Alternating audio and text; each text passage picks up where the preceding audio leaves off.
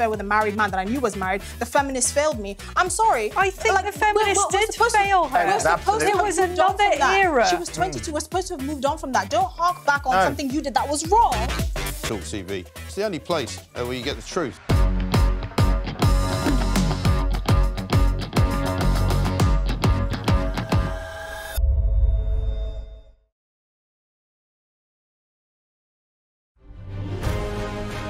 On TV, on radio, and on your smartphone.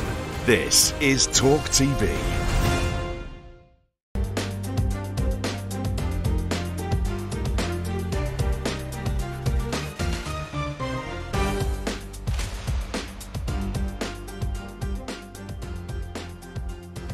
Good morning and welcome to the show. Happy Monday morning. I'm Julia Hartley-Brewer and you're with Talk TV, on radio, online and on your smart speaker.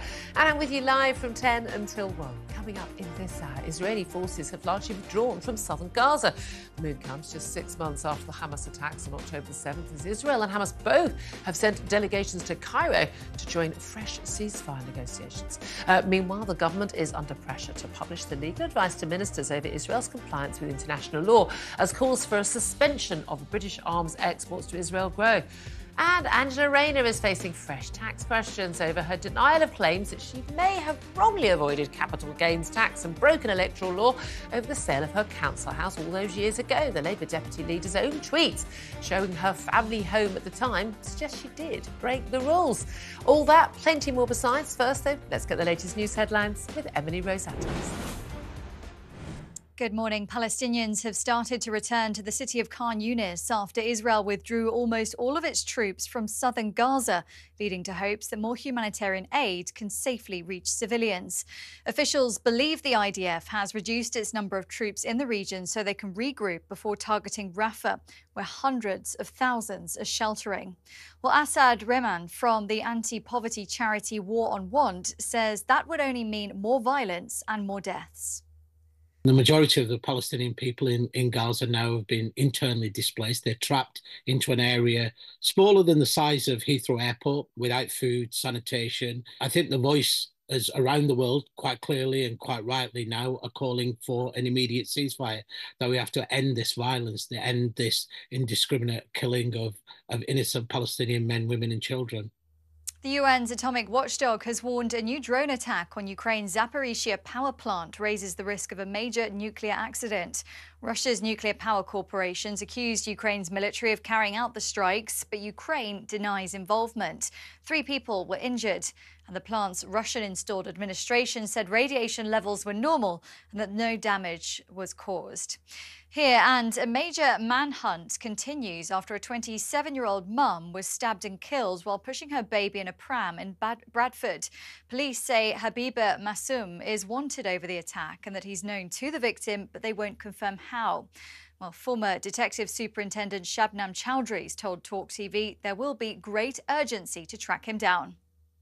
One day may not seem a lot of time to many people, but in the life of a murder investigation, that's a significant amount of loss of evidence and the golden hours, which are really crucial at this time.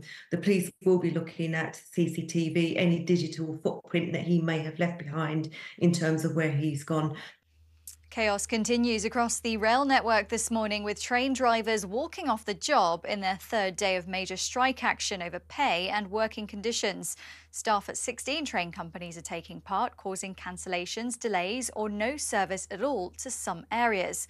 And passengers who've spoken to Talk TV have mixed views. I think this could go on forever at the rate things are going.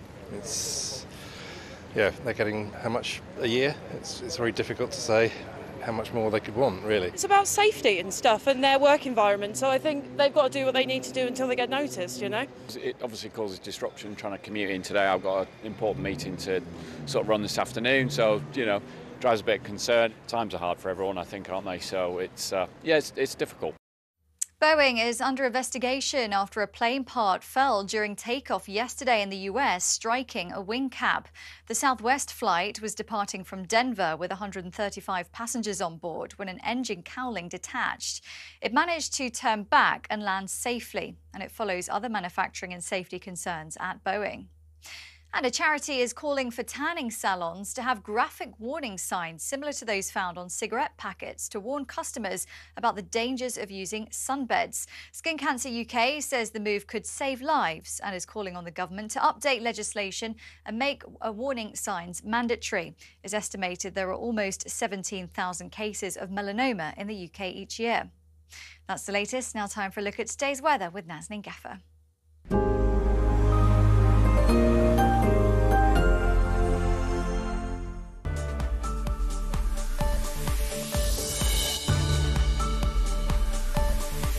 Times Radio sponsors Talk TV weather. Hello, we're still looking at rather unsettled conditions for today and in fact for this week. Today it's in the form of a named storm by Meteo France that is bringing wet weather across many northern and western parts of England and Wales. And later this afternoon and into tonight there will be a bunch of showers moving northwards over central, southern and eastern areas. But for many parts of central northern Scotland it will be mostly fine and bright. Northern Ireland though will see some rain through this afternoon. And overnight the winds will strengthen down towards the southwest with gusts up to around 70 miles per hour. There is a warning from the Met Office for that. And the rain continues its journey further northwards up towards Scotland and northern England, where there is a warning for the south and east of Scotland, as there could be the risk of localised flooding from the rains there. Elsewhere, mostly dry and clear with rather cool conditions compared to the last few nights. But there will be lots of showers across parts of the Midlands, central and eastern England that will continue there through tomorrow. The rain will also continue across much of Scotland, some of it turning wintry across the Highlands, and there will be rain across parts of Wales, easing later across southern areas in the south.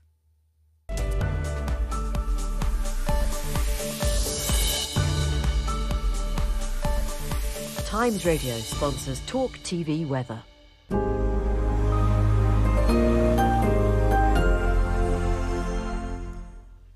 Good morning and welcome back to the show. I'm Julia Hartley-Brewer and you're with Talk TV. You knew all of that already. Lots more to talk about today. Lots of big stories in town, both at home and abroad. And joining me to run through all of the top stories is commentator Sam Armstrong. Thank you so much for joining us once again. Good morning, Julia. Always good to start on Monday morning with you. We kind of, get the blood flowing and get a bit of get some meaty topics. I mean, no doubt at all, Israel, Gaza, what's at home and abroad actually is still one of the top stories. 6 months anniversary of the horrific Hamas attack that took almost 1,200 lives in Israel on October the 7th. We also saw a couple of key developments. One, crucially, the IDF withdrawing pretty much all of their troops from southern Gaza, from Jan Kunis. Talk about any assault on Rafah will be long delayed. We're seeing more aid getting in, a lot more aid, which is absolutely crucial for civilians. But also, crucially, negotiators from the IDF and from Hamas meeting in Cairo, negotiations on some sort of ceasefire and hostage returns starting once again. All, positive developments, would you say?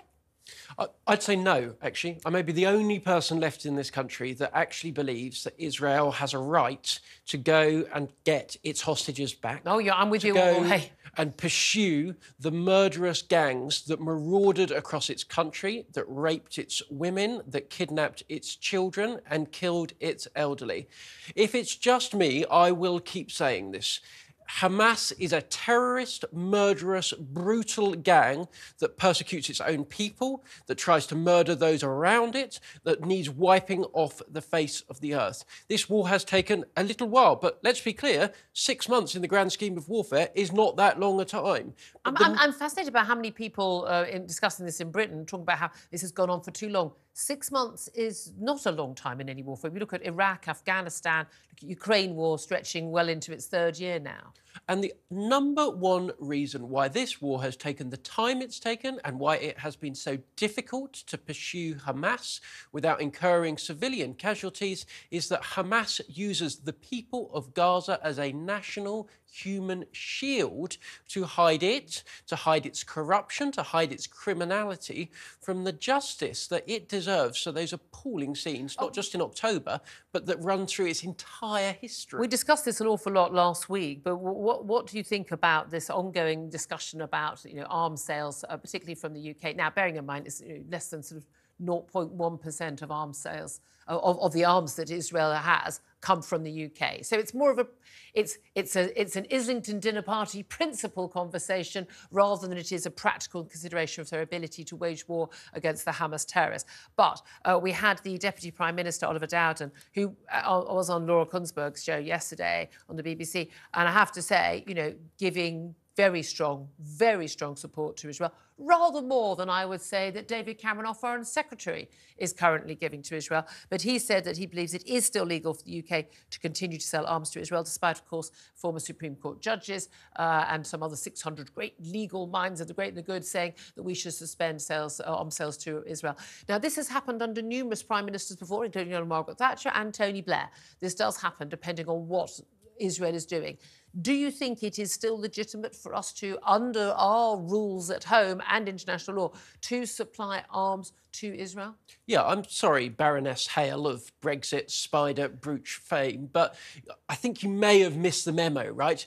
Lawyers don't run this country. I think you'll find you're wrong there. Our politicians are at least supposed to be running this country, and they have decided that it's entirely legitimate to sell and give arms to Israel. Let's be clear, Israel sells us far more arms than we sell to Israel. And every time these lefty types start campaigning on shutting down oil in the North Sea, on stopping selling arms, let's just remember that our balance of trades, the amount of money that we're sending out of this country versus how much is coming in, gets worse and worse and worse. It's almost as if those people on the left don't like this country, want to see it decline, want to see it lose But hold money. on a minute. Look, I want a moral foreign policy. I want a foreign policy in the interests of Britain, but I also want as much as possible, because we do have to do dealings with horrible countries like Saudi Arabia, because they're better than the alternative. That's the only reason we should do business with them. However, I mean, as far as I'm concerned, Israel is an ally of ours, and when there are mistakes like the horrific deaths of those 7 civilian, World Food Kitchen aid workers, including 3 Brits, absolutely awful. I mean, I was quite shocked by the national outrage about this by so many people, how appalling and awful this was. Unfortunately, this does happen in war, and Britain has done it, America has done it, all of our allies have done it.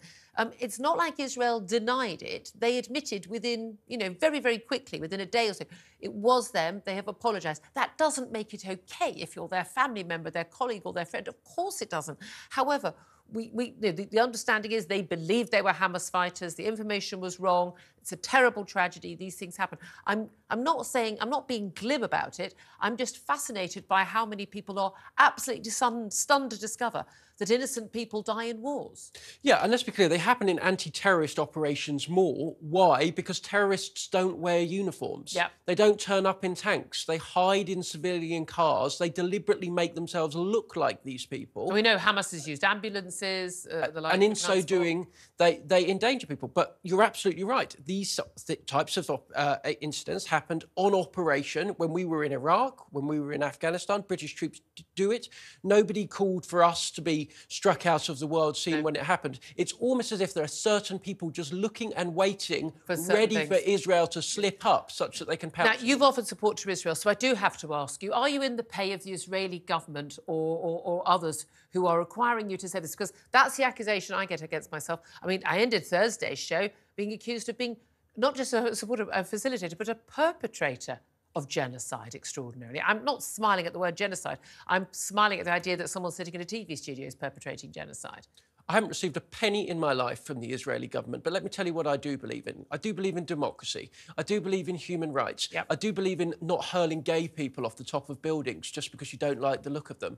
I do believe that terrorists, wherever they are in the world, need to be hunted down, need to be destroyed, and they need to be driven off the surface of the earth. And Israel is doing that, and they have my backing 100% of the way. We used to think that about Al-Qaeda and ISIS, but it turns out an awful lot of Brits, and that would include Brits of all backgrounds, don't think that about Hamas, who are a proscribed terrorist organisation. Extraordinary survey commissioned by the Henry Jackson Society showing that, just extraordinary, 46% of British Muslims in this country back Hamas. They support Hamas. Only 1 in 4 of British Muslims in this country believe that Hamas committed murder and rape in Israel on October the 7th. Now, they did actually do a comparison with a survey they'd carried out at the same time of the wider British population.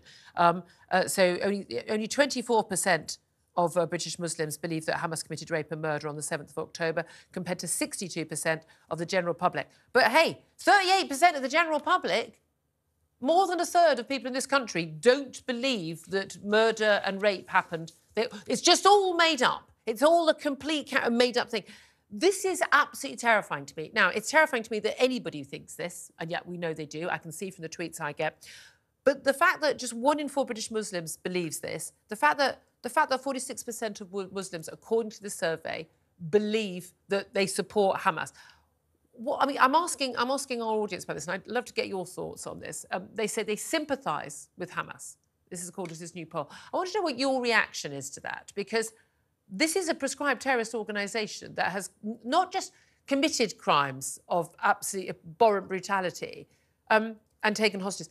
They're open about it. It's not people saying it. They have said, the leaders of Hamas have said, we would commit October the 7th again. We know they're holding hostages. Why are they having hostage release negotiations if they're not holding hostages? We know that women were raped and murdered. We know that children were killed. We know that bodies were burnt alive, because it's on the Hamas body cam footage. They put out some of these images themselves on their own Telegram posts. So I want to know from you, what is your reaction to that? Give us a call on 0344 499 1000. Text on 87222. Or get in touch on X at Talk TV. Calls are charged at the national rate. Text costs 1, standard network rate message. So over to you, Sam. What do you make of this? I want to speak carefully here, but we've spoken for a long time about a minority within the British Muslim community that hold extreme views. The apparent suggestion of this poll is that extremism, that dangerous, fact-defying beliefs around areas as sensitive as terrorism and rape as a war crime are not held by a minority. A tiny minority. A tiny minority of British Muslims. They are held by a plurality at worst. That is shocking. It is shocking to me that twice as many British Muslims deny the reality of a pogrom against Jews than believe the alternative. This is legitimising of something akin to Holocaust denial. It is running rampant within the British Muslim community. It's running rampant on the left as well, generally. This is a national crisis. This is a disgrace. This is phenomenally dangerous. That, assuming that these 40% of people that are prepared to say out loud that they don't believe that this happened, they believe that presumably a Jewish conspiracy, perhaps, and we say... There are lots of other questions in this survey where they believe that a huge percentage of the British Muslims believe that Jews have too much influence in British politics, in British media, etc., etc. Are controlling the media in order to tell a lie about what happened. Now, we know that that is poppycock. It is nonsense. It is balderdash. It is absolutely, categorically untrue. We have seen independent reporters go in and validate every single line item of that. And if our politicians cannot get a grip of this, well, then within 10, 15 years, I believe we're really heading towards a very dangerous crisis. I do think this is really, really dangerous. We're going to talk more about that. I want to move on now, though. I want to talk about Angela Rayner and her house sale. Now, look, we've had Tory MPs, like Nadhim Zahawi, having to resign, and quite rightly, after basically avoiding £5 million in tax that was due and battling with HMRC. When multimillionaires are dodging tax, I think a lot of us have very strong opinions on it. We had Rishi Sunak, the Prime Minister, and his wife, heiress to a billionaire's empire in India, claiming non-dom status, despite the fact she's here with her husband, who's Prime Minister. Children are at school here. An absurdity, and gaining a massive, massive tax benefit as a result. Angela Rayner's sale of her council house and avoiding capital gains tax and making a few £1,000s is very small fry compared to that. And a lot of people say to me, well, this isn't a story that cuts through. It's quite complicated. I wrote some notes about it today. You fill up a sheet of A4 very quickly trying to explain the story. But fundamentally, we are talking about someone who came from nothing, worked very, very hard. I've got massive time for Angela Rayner on there. I don't like her calling people scum because she disagrees with their politics. I don't like her style in lots of ways. But actually, in terms of her start in life, carer to her mum, single parent, coming to be Deputy Prime Minister, possibly in a few months' time of this country, that is, I would say, something to be proud of in this country, actually. However, I don't care who you are or where you're from. I don't think you should be avoiding tax. I don't think you should be telling lies to the British public if you want to be the Deputy Prime Minister of this country. The idea that she used the right to buy policy, which she now massively opposes, to buy her council house, made a big profit on it, over 48 grand, didn't pay capital gains tax on it because it was her primary property. You don't have to pay that on it. However, so many documents, official documents that she signed, children's birth certificates, and all like, suggest that actually she was not living at this property. Neighbours have said she was living with her husband. She's got 2 young children. It's the first 5 years of her life, she was apparently not living with her husband and their young children. I mean, no one sane believes that. They weren't divorced, they weren't separated, they were married with 2 young children, but they lived in separate houses a mile away from each other. No one in their right minds is going to believe this nonsense. And now, despite all of her denial and her insistence that she has had legal advice that says that she didn't do anything wrong, even though there are questions that the electoral register, the birth certificates for her children, and her claim, for her council tax and not being due capital gains tax. None of these documents tally in terms of where she said she was living at that time. But how crucially, as Mail on Sunday, they've got loads of tweets that she sent out at this time, all saying, "Oh, just got home. Here are the cats. Here's my son having his dinner at our home."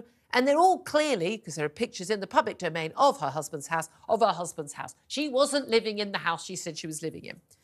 Here's the question. Does any of this matter?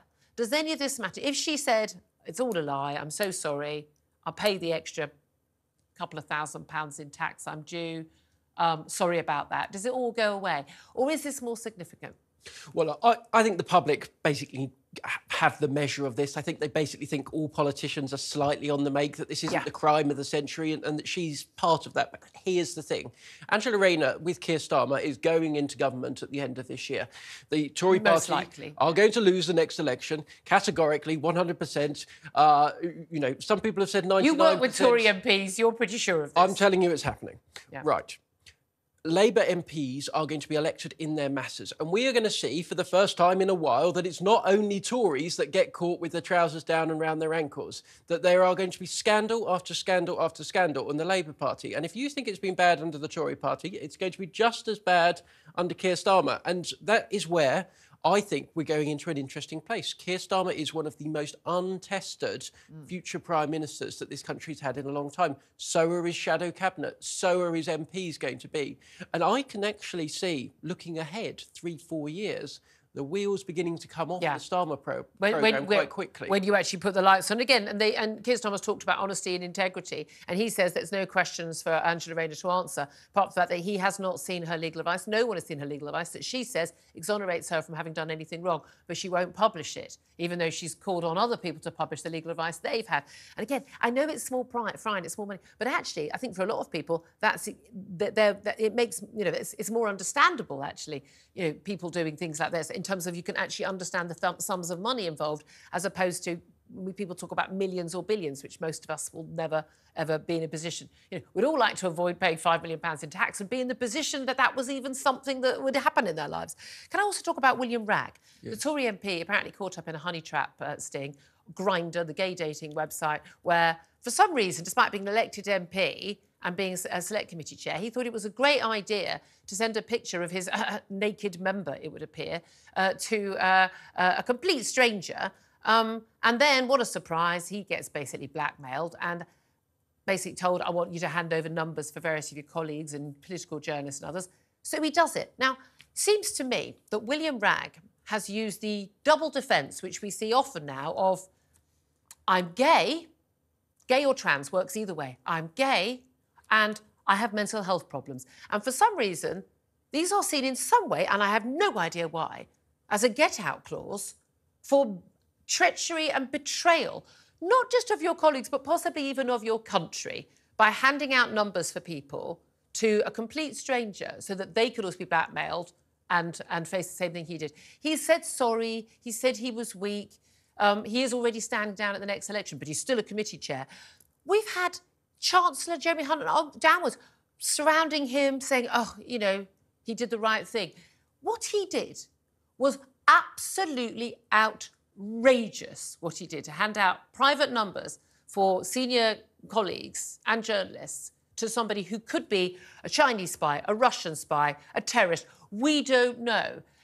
There is no excuse for this. Why on earth is he being protected? Look, I'm a political consultant. I normally charge for my advice, but here's a piece of free advice for Tory MPs. Don't! If you are a 40-year-old, slightly overweight, balding, a bit awkward Tory MP, and all of a sudden a glamorous young lady, young man, whichever is your preference, gets in touch with you and says how attractive you are, says how wonderful you are, that there might just be something going on. And before you decide to take down your trousers, to photograph oneself and to send it to this total stranger on the internet, just to think, is it really likely that this 21-year-old, absolutely gorgeous, fantastic person is really into me because of, you know, my enthusiasm? But also just generally, everybody, stop sending naked pictures of yourself to people. I find, as I confirmed on Friday, I have never sent any pictures of my erect penis to anyone. There we are. I still have more balls than most of the men who do. But there we are. Look, lots more to talk about, an awful lot more to talk about coming up in the show. Now, today, though, we are asking about this new poll which says almost half of British Muslims said they sympathise with Hamas. A quarter of Muslims say they don't believe they committed rape and murder on October the 7th. I want to know your reaction. You can give us a call on 0344 499 1000, text on 87222, or get in touch on X at Talk TV. Richard has done that and says, doesn't surprise me. Islamification of our society is well and truly underway. Michaela says, I can understand having sympathy for those Palestinian people who are not militant-minded, but having sympathy for the terrorist group Hamas is mind-blowing to me. And David says they should leave the comfort of England and join Hamas in that case. Some of you have been getting in touch on the phones. Please keep those calls coming in. Let's go to Chris, who is in Surrey. Hello, Chris. Hello, Chris, are you there? Hello, hello, hello. Oh, we just lost Chris. What a shame. Absolute shame. Chris, we'll try and get you back. If you can hear us and we can't hear you, we'll try and get you back on air, because I'd love to hear what you have to say. Do keep your messages coming in, particularly get in touch on the phone, 0344 499 1000, about your reaction to that just extraordinary poll. And they did also do a poll of the wider British society on average, and they did not come up with the same results. Coming up, we are going to be talking about more what's happening in Gaza. Israeli forces have largely withdrawn from southern Gaza. The move comes 6 months after the Hamas attacks on October the 7th. We'll talk about that. I'm Julia Hartley-Brewer, and you're with Talk TV.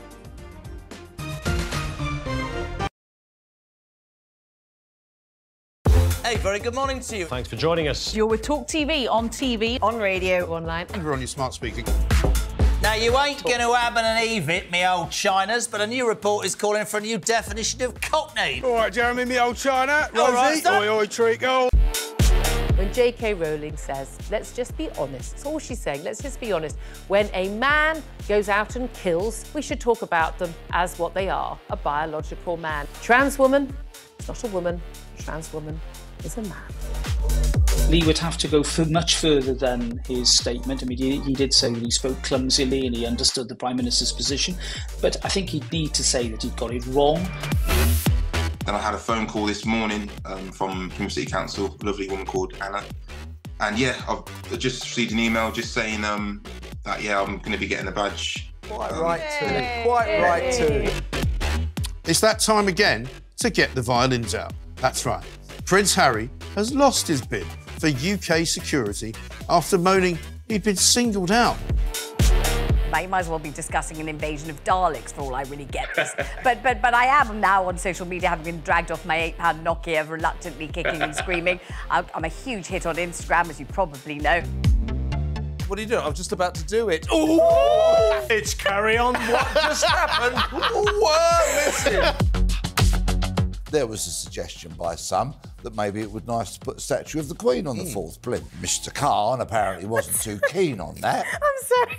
I know it's coming and I can't stop laughing. So he suggested alternatives. There's a sweet potato. That's quite a small statue then. Wasn't there also a prostitute?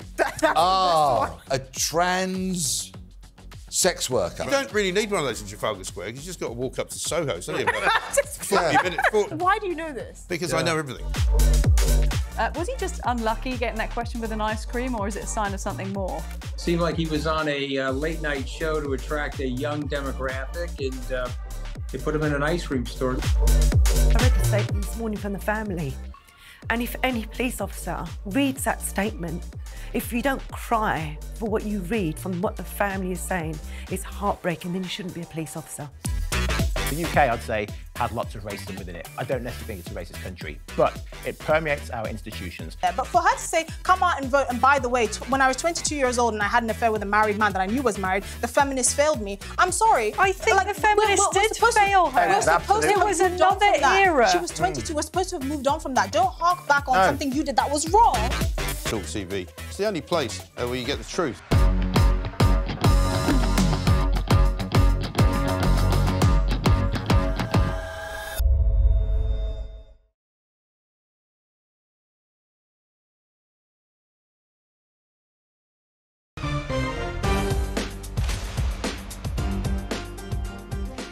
Welcome back to the show. I'm Julia Hartley-Brewer. You're with Talk TV. Now, Israeli forces have largely withdrawn from southern Gaza. The move comes 6 months after the Hamas attacks on October the 7th, marked yesterday, as Israel and Hamas have both sent delegations to Cairo to join fresh ceasefire negotiations. This as we have continuing pressure on the UK government to stop sending arms to Israel under legal treaties. Well, joining me right now to discuss this is barrister with UK Lawyers for Israel, Natasha Halstorf.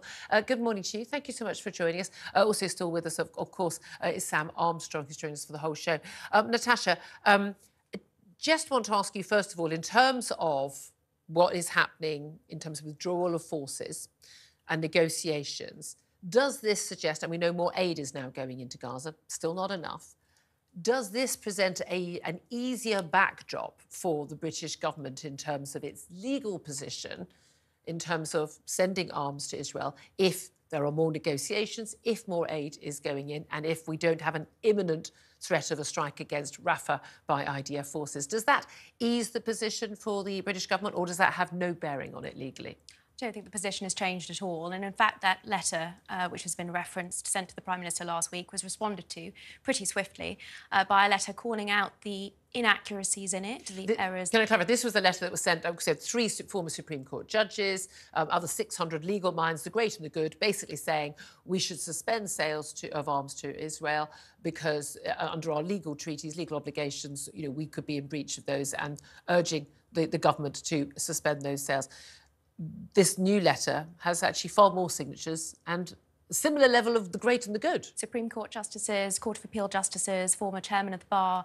We've also had a former director of public prosecutions, Lord MacDonald, former justice ministers. So, yes, and far more signatures. Yesterday, I think it had already surpassed 1,200. And what are they saying? Why are they saying it's fine for us to carry on sending arms to Israel? Well, the first important purpose of the letter was to point out the serious error that the first letter fell into in terms of misstating what it was the International Court of Justice had determined in January of this year when it made that provisional order at the request of South Africa.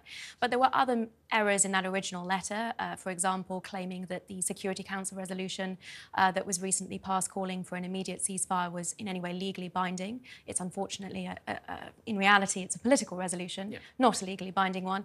And there was a reliance, unfortunately, on Hamas propaganda casualty figures in that initial letter also. So I don't think it's surprising that it's been called out so robustly in the first instance by the preeminent legal journalist Joshua Rosenberg, but very quickly that same day subsequently by, as I say, over 1,200 lawyers, barristers. Does any of this judges really matter, given that in terms of the arms that Israel has, less than 0.1% are actually provided by the UK? The vast majority either made in Israel, provided by America. Actually, an awful lot come from Germany. But does any of it really matter? Is this actually just sort of a dinner party principle virtue signal by a number of lawyers who wrote the initial letter and politicians, showing to the electorate who are concerned about civilian deaths, oh, it's not us? Is this just Is it just virtue signalling and about principles, or does it actually have a practical implication for Israel and for Britain? Well, two aspects to that. First, I would say this is the opposite of virtue signalling. If, in its hour of need, the UK is prepared to abandon its ally Israel, when Israel is essentially fighting our war for us against these Islamist fundamentalist terror organisations. But more importantly than that, it does have a practical impact because it serves to encourage Hamas. These misstatements about international law and misstatements about the factual, legal and position on the ground serve, unfortunately, to encourage Hamas to prolong the conflict. They've walked away from those negotiations. The ceasefire proposal that was backed by the Americans, we've forgotten, it seems, entirely about the hostages, 133 of them that we know still and hope still to be alive in Gaza. And the debate, including the letter that we saw from the civil servants, which you referenced earlier, is being substantially influenced by this kind of... Well, no, these are civil servants within the government who are saying that they feel that they would have to go on strike and couldn't work if they were... if they disapprove of government policy, if breaking the law, if they believe that, you know, sending arms to Israel. I mean, absolute abject nonsense. Just shut up. You don't make policy, you're a civil servant. That's literally the point of your job. But based on the misinformation which has now been called out by some of the most senior lawyers, former judges, solicitors, barristers in the country. It does seem, and we've discussed this before on the show with you, this complete mismatch of the public understanding of international law regarding warfare and the actual reality. Because, look, any reasonable person would be horrified by the deaths of any civilian, particularly children in Gaza. Anyone who's not horrified by that, frankly, is a monster. And also horrified by, yes, it doesn't matter more because they are British, but of course we feel more affinity. 3 Brits who are working as aid workers among the 7 who were killed in that aid convoy that were killed more than a week ago in Israel. Now, I know the IDF admitted very soon afterwards, they did an investigation. It was them, it was a mistake, they've apologised. That doesn't make it OK for the families, friends and colleagues of those people. They've still lost their lives. But we're told, you know, this is a war crime. This means that we must stop supporting Israel. They are brutal monsters. They've done this horrible crime. Under international treaties, under international understandings of law in terms of warfare, these things are accepted, tragically, as things that happen, aren't they? Well, it is a big tragedy that friendly fire incidents are a significant percentage of casualties in any conflict. Israel has had friendly soldiers from the IDF killed in friendly fire. There was the incident of the 3 hostages who were also shot in this tragic incident with the World Central Kitchen workers.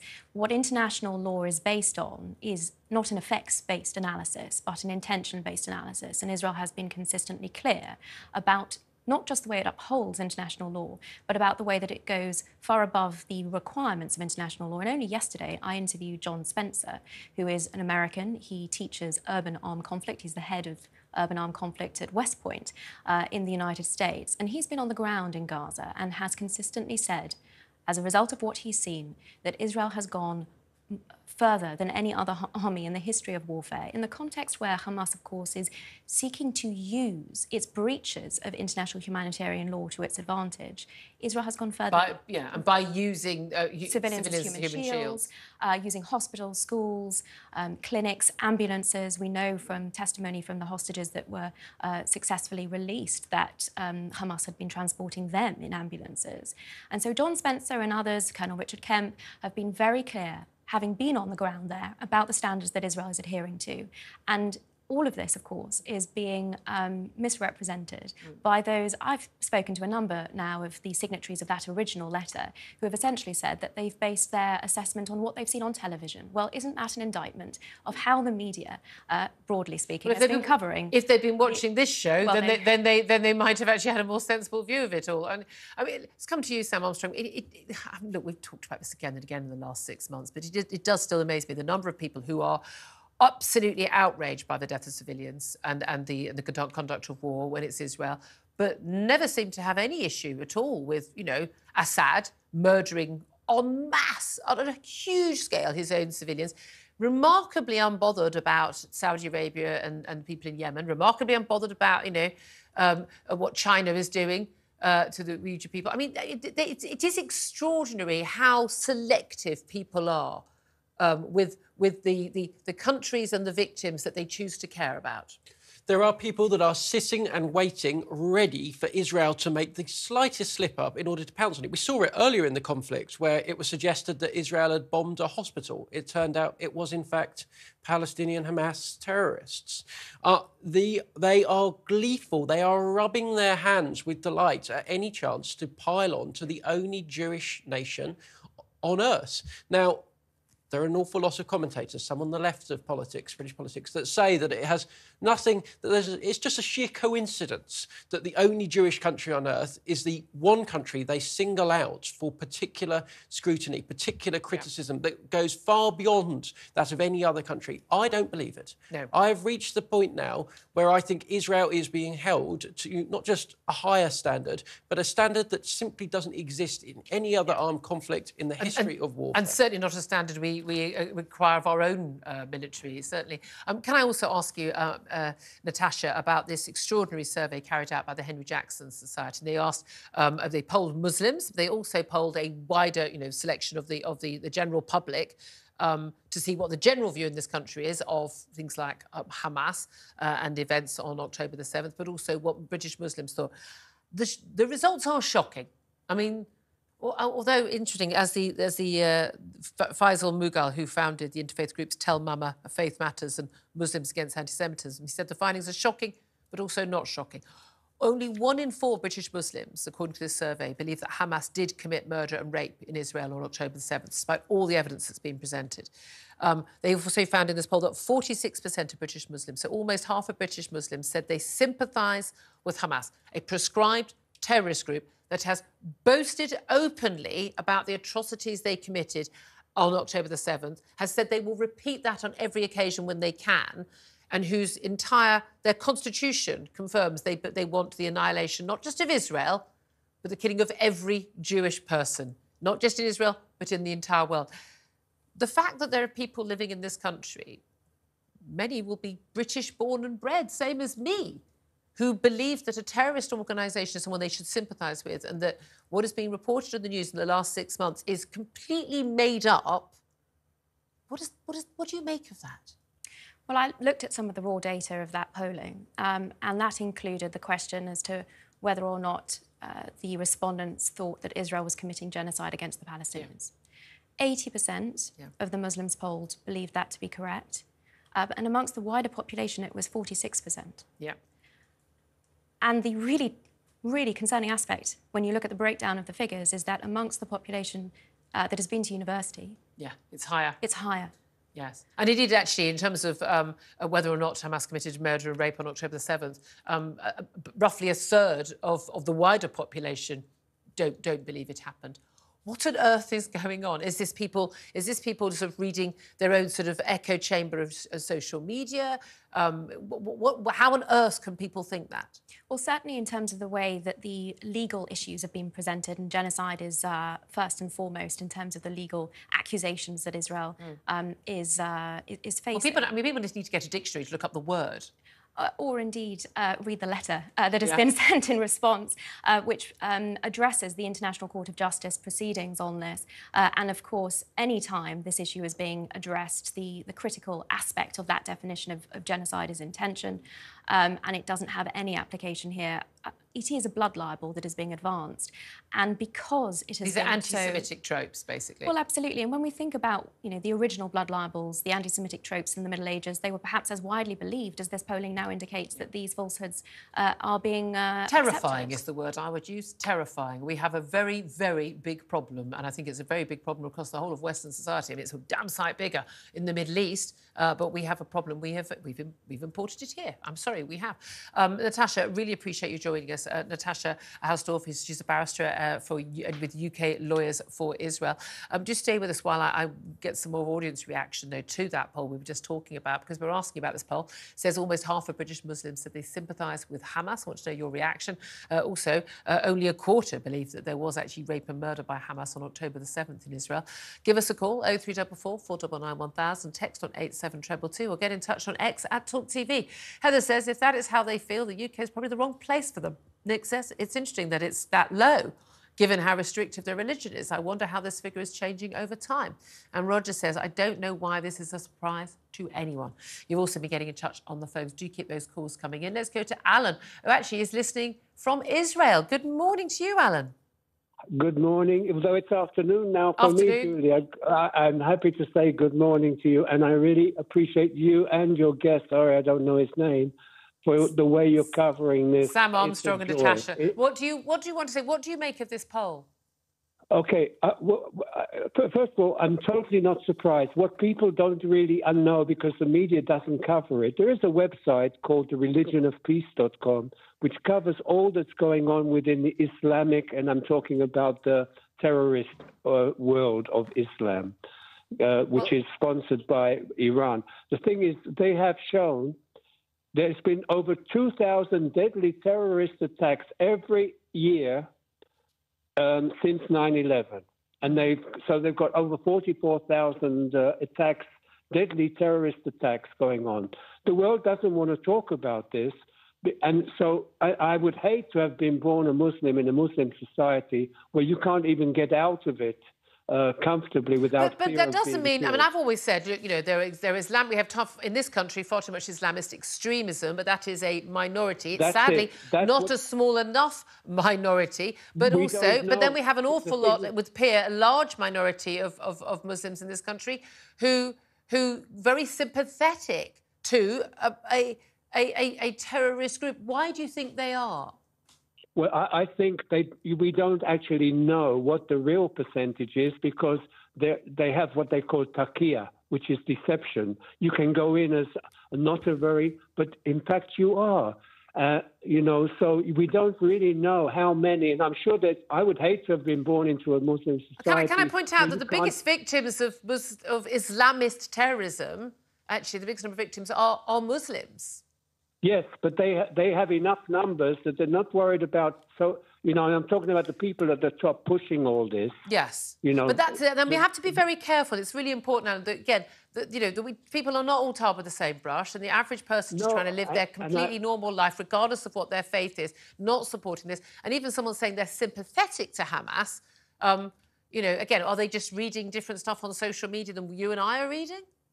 Or maybe they're afraid to say something else, you know, depending on what they're having to live within. Okay. You know how for example, in the Palestinian territories, if anyone criticizes Hamas or criticizes, they are taken out as called Israeli collaborators. Yeah. They don't have a free voice.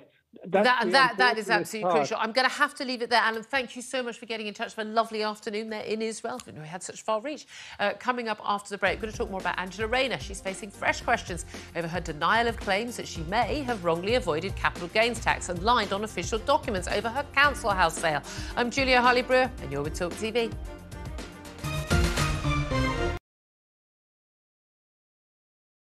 Hey, very good morning to you. Thanks for joining us. You're with Talk TV, on radio, online. And we're on your smart speaker. Now, you ain't going to ab and eve it, me old Chinas, but a new report is calling for a new definition of cockney. All right, Jeremy, me old China. All right, Rosie, oi, treacle. When J.K. Rowling says, let's just be honest, that's all she's saying, let's just be honest. When a man goes out and kills, we should talk about them as what they are, a biological man. Trans woman, it's not a woman. Trans woman is a man. Lee would have to go much further than his statement. I mean, he did say that he spoke clumsily and he understood the Prime Minister's position, but I think he'd need to say that he got it wrong. Then I had a phone call this morning from Plymouth City Council, a lovely woman called Anna. And yeah, I've just received an email just saying that, yeah, I'm going to be getting a badge. Quite right too. It's that time again to get the violins out. That's right. Prince Harry has lost his bid for UK security after moaning he'd been singled out. You might as well be discussing an invasion of Daleks for all I really get this. but I am now on social media, having been dragged off my £8 Nokia, reluctantly kicking and screaming. I'm a huge hit on Instagram, as you probably know. What are you doing? I was just about to do it. Ooh! It's carry on. What just happened? What? Listen. There was a suggestion by some that maybe it would be nice to put a statue of the Queen on the fourth plinth. Mr. Khan apparently wasn't too keen on that. I'm sorry. I know what's coming and I can't stop laughing. So he suggested alternatives. There's a sweet potato. That's quite a small statue then. Wasn't there also a prostitute? A trans sex worker. You don't really need one of those in Trafalgar Square. You just got to walk up to Soho, don't you? Why do you know this? Because I know everything. Was he just unlucky getting that question with an ice cream, or is it a sign of something more? Seemed like he was on a late-night show to attract a young demographic, and they put him in an ice cream store. I read the statement this morning from the family. And if any police officer reads that statement, if you don't cry for what you read from what the family is saying, it's heartbreaking, then you shouldn't be a police officer. The UK, I'd say, has lots of racism within it. I don't necessarily think it's a racist country, but it permeates our institutions. Yeah, but for her to say, come out and vote, and by the way, when I was 22 years old and I had an affair with a married man that I knew was married, the feminists failed me. I'm sorry. I think the feminists did fail her. It was another era. She was 22. We're supposed to have moved on from that. Don't hark back on something you did that was wrong. Talk TV. It's the only place where you get the truth.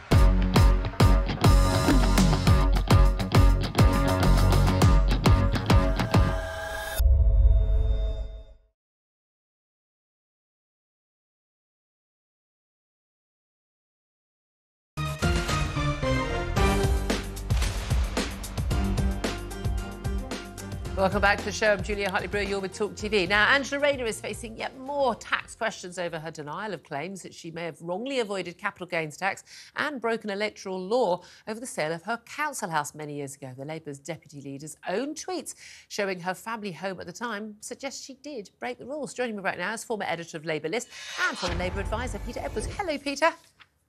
Good morning. Thanks for joining us. Now, this story's been ongoing for a couple of months now, and a lot of the papers are going on it, but it doesn't seem to have broken into sort of the public sort of mind quite so much, because it's quite a complicated story. Most of us never have to pay capital gains tax. We haven't bought a council house and made a profit on it. But fundamentally, the accusation is that Angela Rayner basically was a bit dodgy on some forms, claimed she wasn't living in a house, claimed she was living in a house that she wasn't really living in, and signed a form and made a bit of money and didn't pay tax on it that she should have paid at the time, and has subsequently lied. Now, the latest development is the Mail on Sunday finding a whole load of tweets that she posted at the time that she claimed she was living at her own house that she sold, when actually she keeps referring to the house that she says her husband was living in with her children, very bizarrely in their first few years of marriage, where she keeps referring to this house as home. Just got home, here are the kids at home, oh, look at the cats at home, and the pictures are clearly of her husband's house, not her house. Has she been caught bang to rights?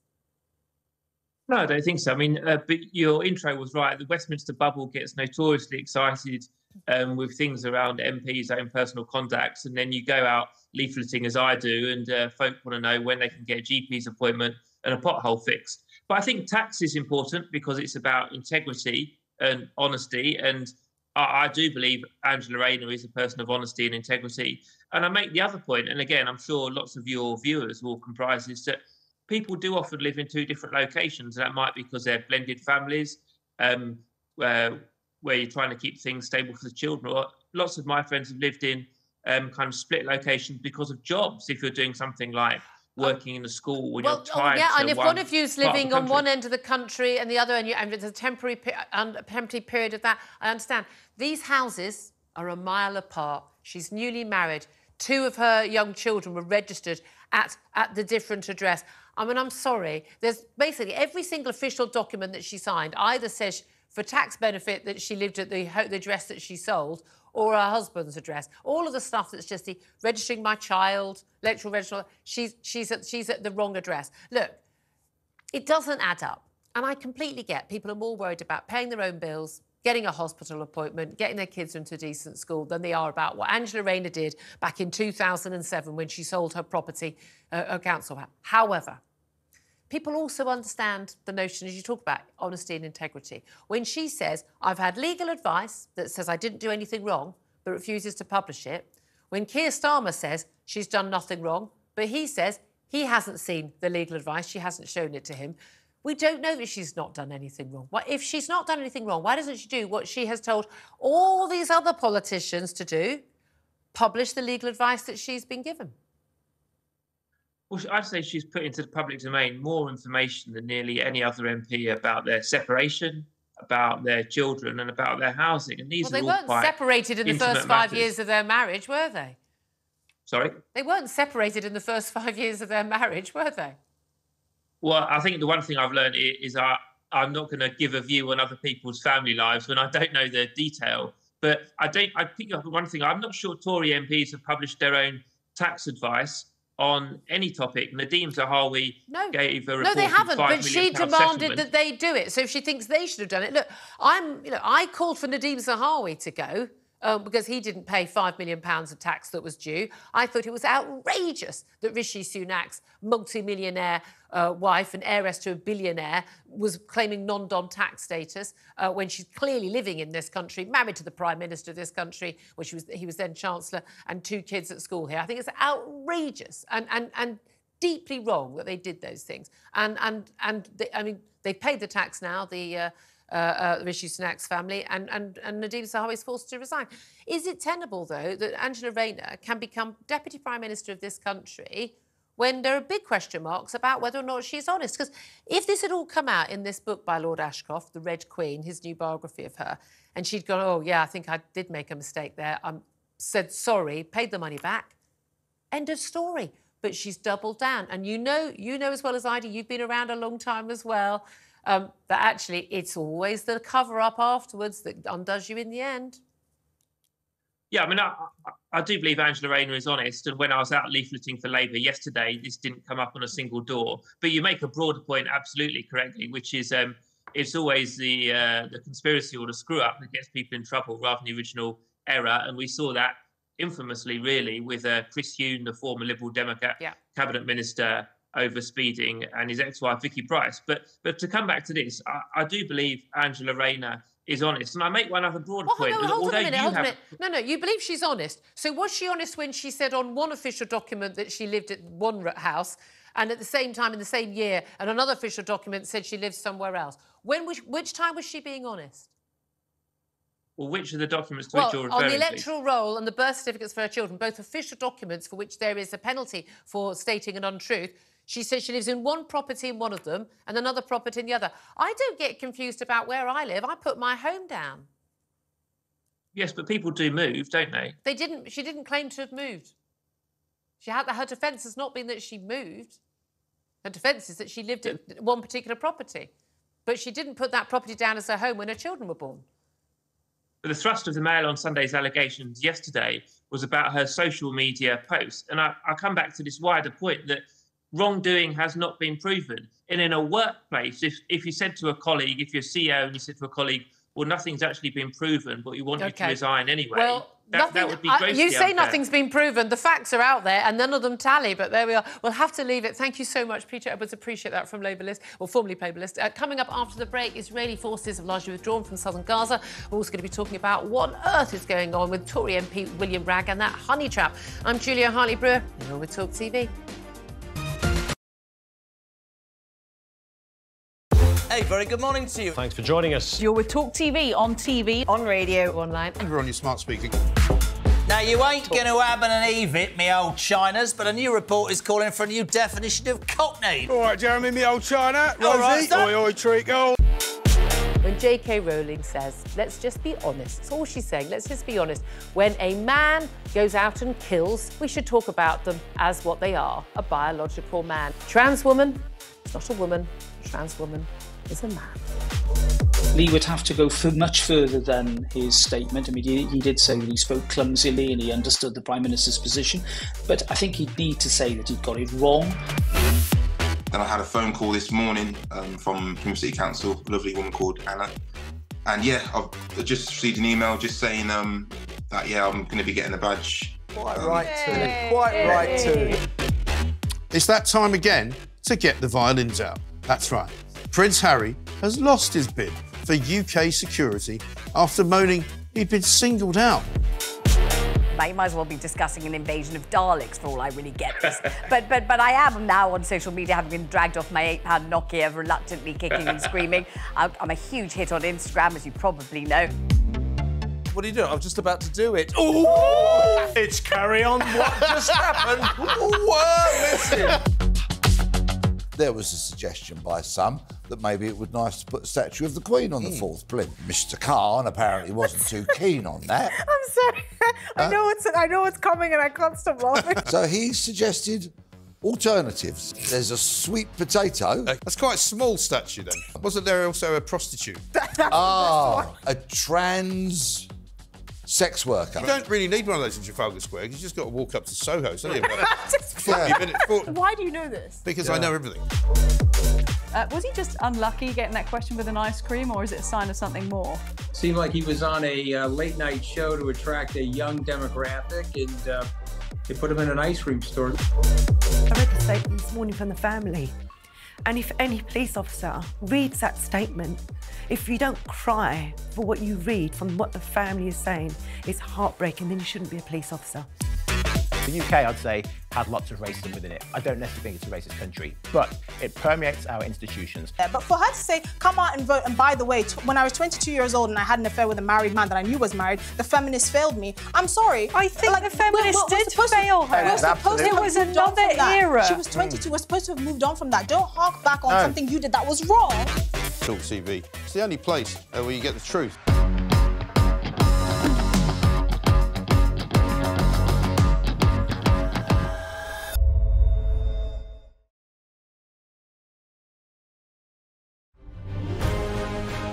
On TV, on radio, and on your smartphone. This is Talk TV.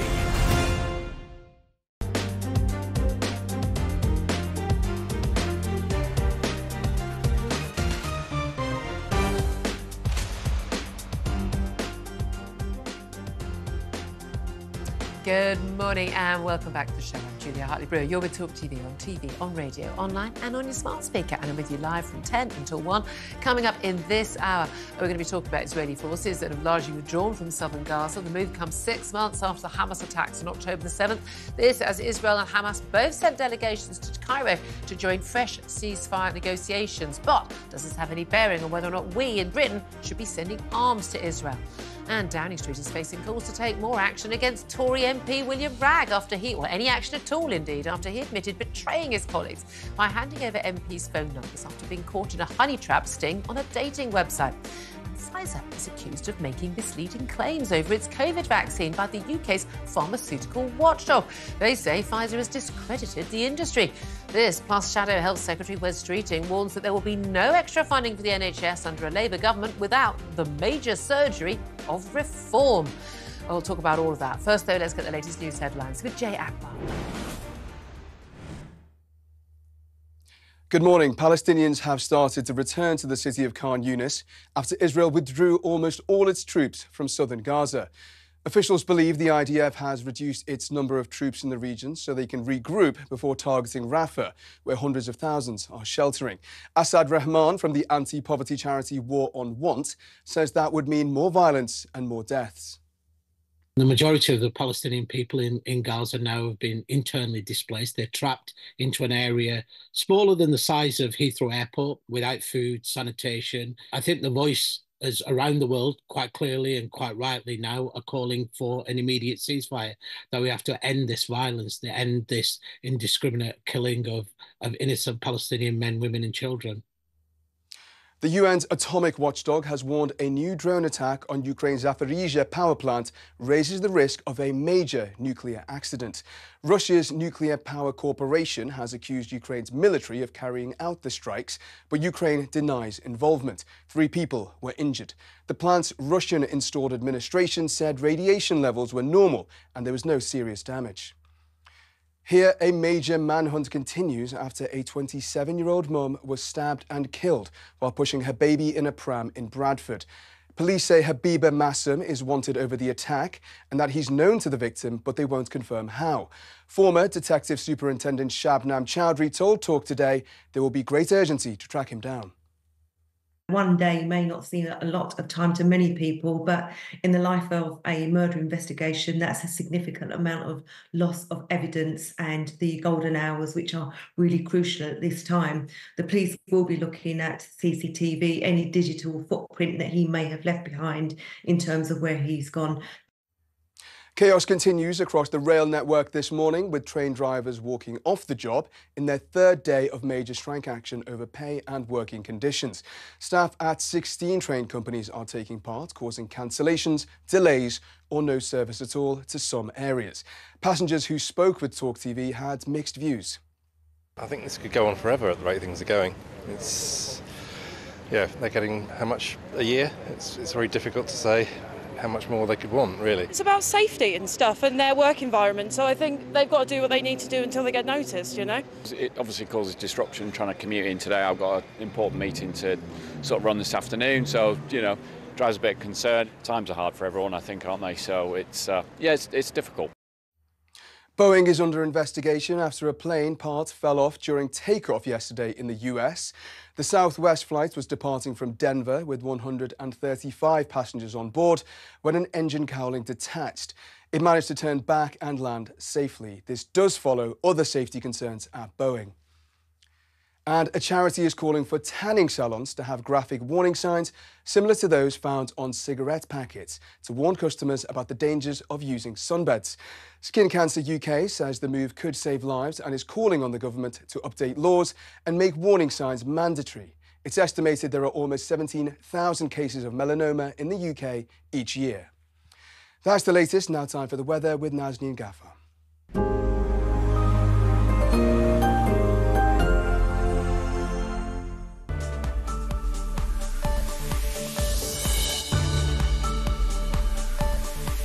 Times Radio sponsors Talk TV weather.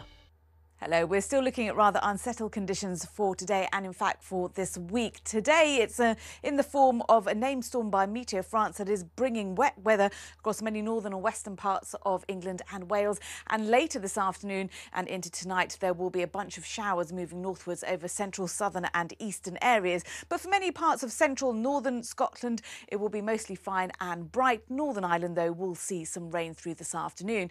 And overnight the winds will strengthen down towards the southwest with gusts up to around 70 miles per hour. There is a warning from the Met Office for that. And the rain continues its journey further northwards up towards Scotland and northern England, where there is a warning for the south and east of Scotland, as there could be the risk of localised flooding from the rains there.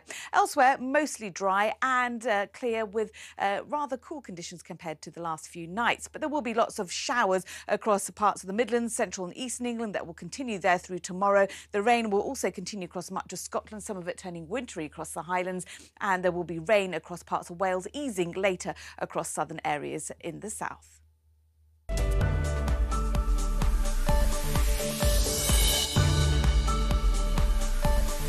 Times Radio sponsors Talk TV weather.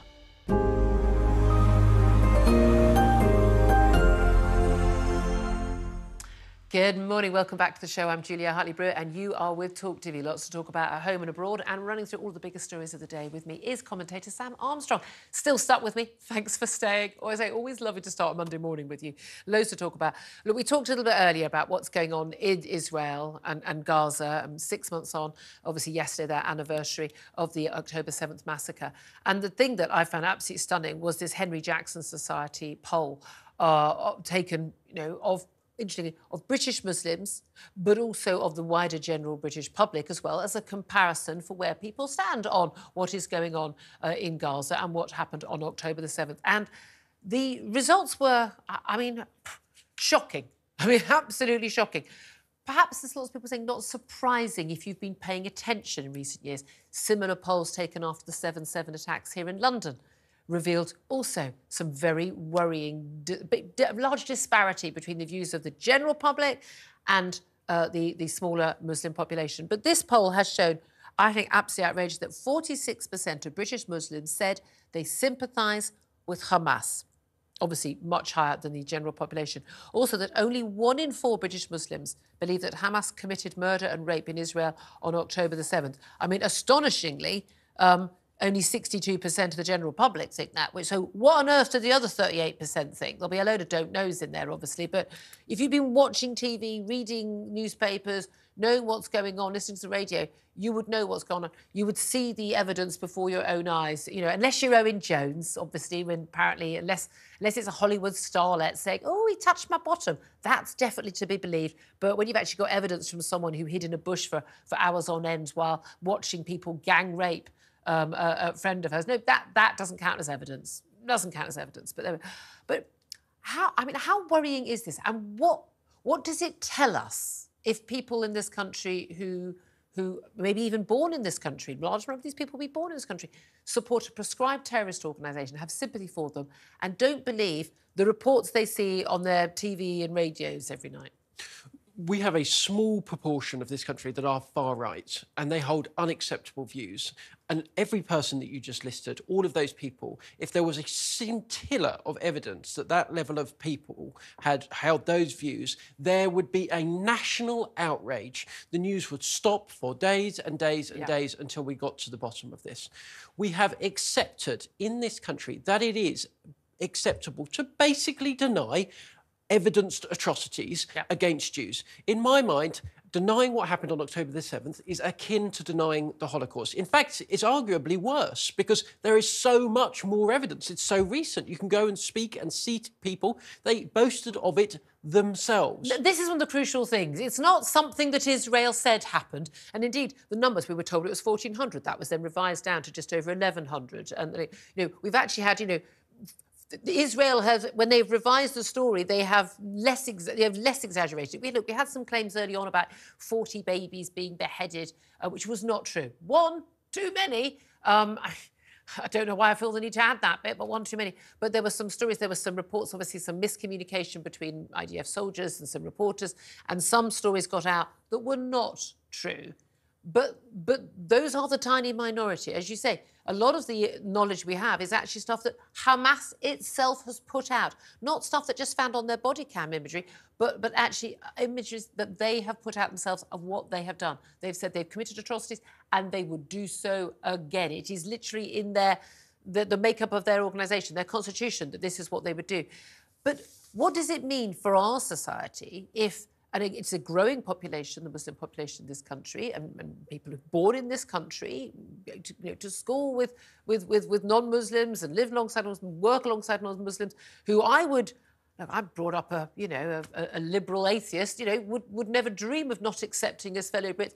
But if there is a growing minority of people in this country who hold views where they are supporting a terrorist organisation that has done this, there is something we need to talk about.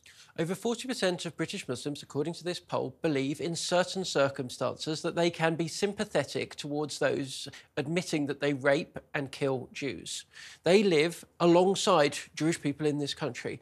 I believe firmly that if this attitude is not targeted aggressively, if it is not surgically removed from British society... What do you mean by that?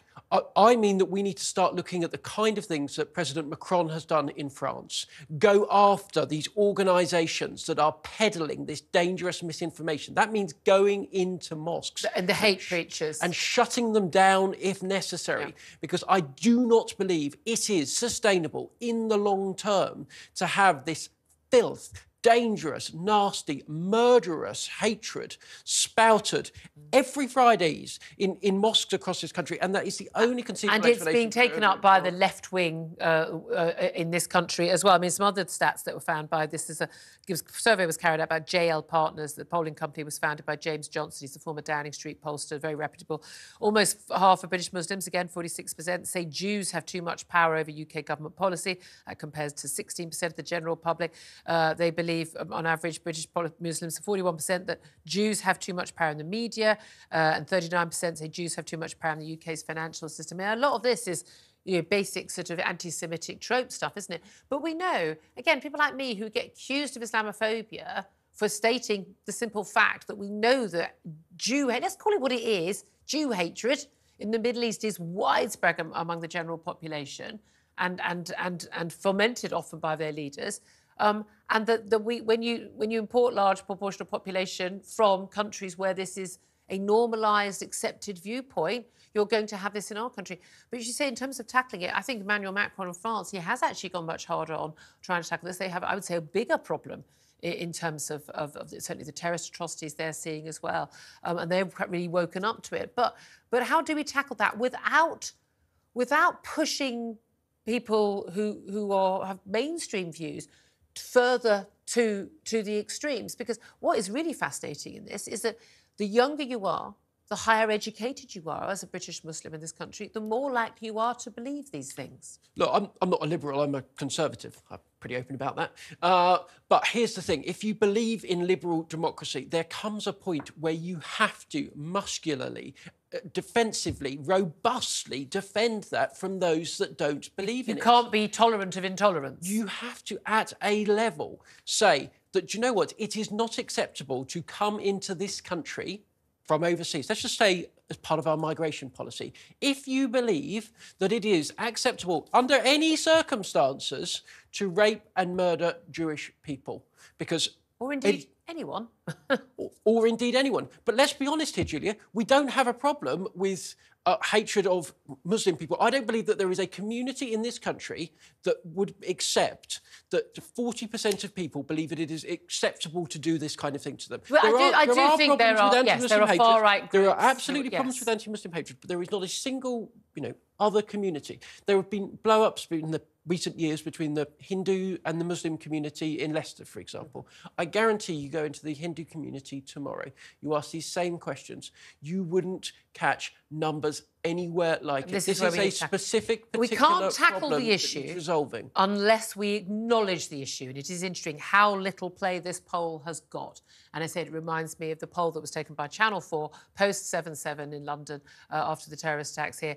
And obviously they wanted to prove that, look, see, people share the same views, whatever faith, and it showed absolutely that was not the case, and people justifying what had happened there. Look, I want to hear from you on this, because this is very, very alarming. We asked about this new poll, which says almost half of British Muslims said they sympathise with Hamas. What is your reaction? Give us a call. 0344 499 1000, text 87222, get in touch on X at Talk TV. Calls are charged at the national rate. Text costs £1, standard network rate message. Let's also talk about, I still want to go on, I know I'm banging on about this, but Angela Rayner and her house sale. We've gone through the details of it before. If you've not tuned in until just now, serves you right. But latest evidence that she did not tell the truth and told some porkies about where she was living, so she could basically sell a house that she wasn't living in and not pay capital gains tax on it after buying it as a council for a house. She got £48,000 profit, should have paid capital gains tax on it, is the allegation. She says she's had legal advice, hasn't done anything wrong. However, latest evidence, Mail on Sunday have got, all publicly available, loads of tweets that Angela Rayner wrote during the period where she claimed she was living at this property, and that's why it was her main property, wasn't due tax in it, when actually all of the pictures of her saying, I've just come home, here I am at home, here are the cats at home, here's my son's at home, were all in her husband's house that she claimed he lived in with the kids, but not her. Quite apart from the who gets married and for the first 5 years of their marriage doesn't live with their husband and kids. Give me a break. The evidence is mounting that she has told porkies. Does any of this matter, given we're looking at a few £1,000s not paid in tax, if that is the case? Do you think anyone cares about this? Or is this a matter of, you may well in a few months' time be Deputy Prime Minister of this country. You are being caught out in lies. Look, you can't claim on the birth certificate for your son to be living in one house and on the electoral register to be living in another house. That doesn't fly. Both of those documents are official documents. You have to say this. You have to tell the truth on both of them. They can't both be true, and your tweets can't all be true if what you've said to us since. Do you think this will bring her down? Do you think that Keir Starmer has questions to answer, not actually asking her to provide proof to him that she hasn't lied? Look, the trouble with this scandal is it's so complicated that people simply aren't... It's not cutting through like your more classic Westminster scandal. But here's the thing. It just took me about 20 minutes to explain it briefly. This is our problem. But look, it doesn't pass the sniff test. I don't think there's anybody that has looked at this that genuinely believes that Angela Rayner has told the truth about what's gone on. Including, do you think, her lawyer that gave her legal advice that she's chosen not to publish? Including her lawyer, including Keir Starmer. Everybody knows that she's done it. Now, if I was her, I would simply... You can write to the government and pay extra tax. That's what I would do. I'd pay it with interest. She's not doing that at the moment. It's not going to cut through, but I do think it's a harbinger of what is to come, which is so many Labour MPs are going to get caught up in these kind of things. And there's this old adage... Because there's been scrutiny on the Tories because they've been in power. That's right. And it's same like the Reform UK candidates getting scrutiny now. There's a possibility that they might become MPs. And there's this old adage in politics. Tories get taken down by sex. Yeah. Labour MPs, time and time again, are caught out by money, often because they're not coming from a place with money, and the way they've got to where they've got is by being a little bit cheeky. Well, although, again, we've seen the likes of Nadhim Zahawi having to resign from government, and quite rightly. I am, as anyone who's watched me or read or listened to me or read what I've been writing about since my political journalist career, I am absolute stickler on this stuff. And going back to 2008-9 and the MP's expenses, sorry, you don't get to do that. I mean, you've got to remember, people say, oh, it's a small fry, it doesn't matter. People lost their jobs because of claiming for a bath plug in a second property that wasn't really their second property, for buying a flat-screen telly. People get really, really angry, and I think rightly so, about politicians on the take. And let's just make the one point that I think is more legitimate, actually, than the capital gains tax, which is she bought this property at a discount, according to have to follow certain rules about right to buy. Now, this is, let's not forget, a politician who is opposed to right to buy, right? She opposes it. But herself took the discount, and that discount, you get to buy your council house, but it does come with a rule, which is you do have to live in that house for 5 years. Yeah. She didn't do And we know most of those council houses that were bought have been sold off and now are rented out at higher rents, aren't they? And again, I'm opposed to the selling off of council houses. I think if you've got enough money to buy a council house, you should sod off into the private sector and rent a new home. It's not your home. We've been subsidising it for you, but there we are. You talk about sex scandals. Well, let's talk about a sex scandal that apparently, no one in government seems to be bothered by. William Ragg, now, little-known Tory MP, but a select committee chair, he got caught up in a honey trap sting. He, for some bizarre reason, thought it was a great idea when someone contacted him through the gay dating website Grindr to send that man, or woman, whoever it was, but we thought was a man, a picture of his naked todger, by all accounts, compromising pictures.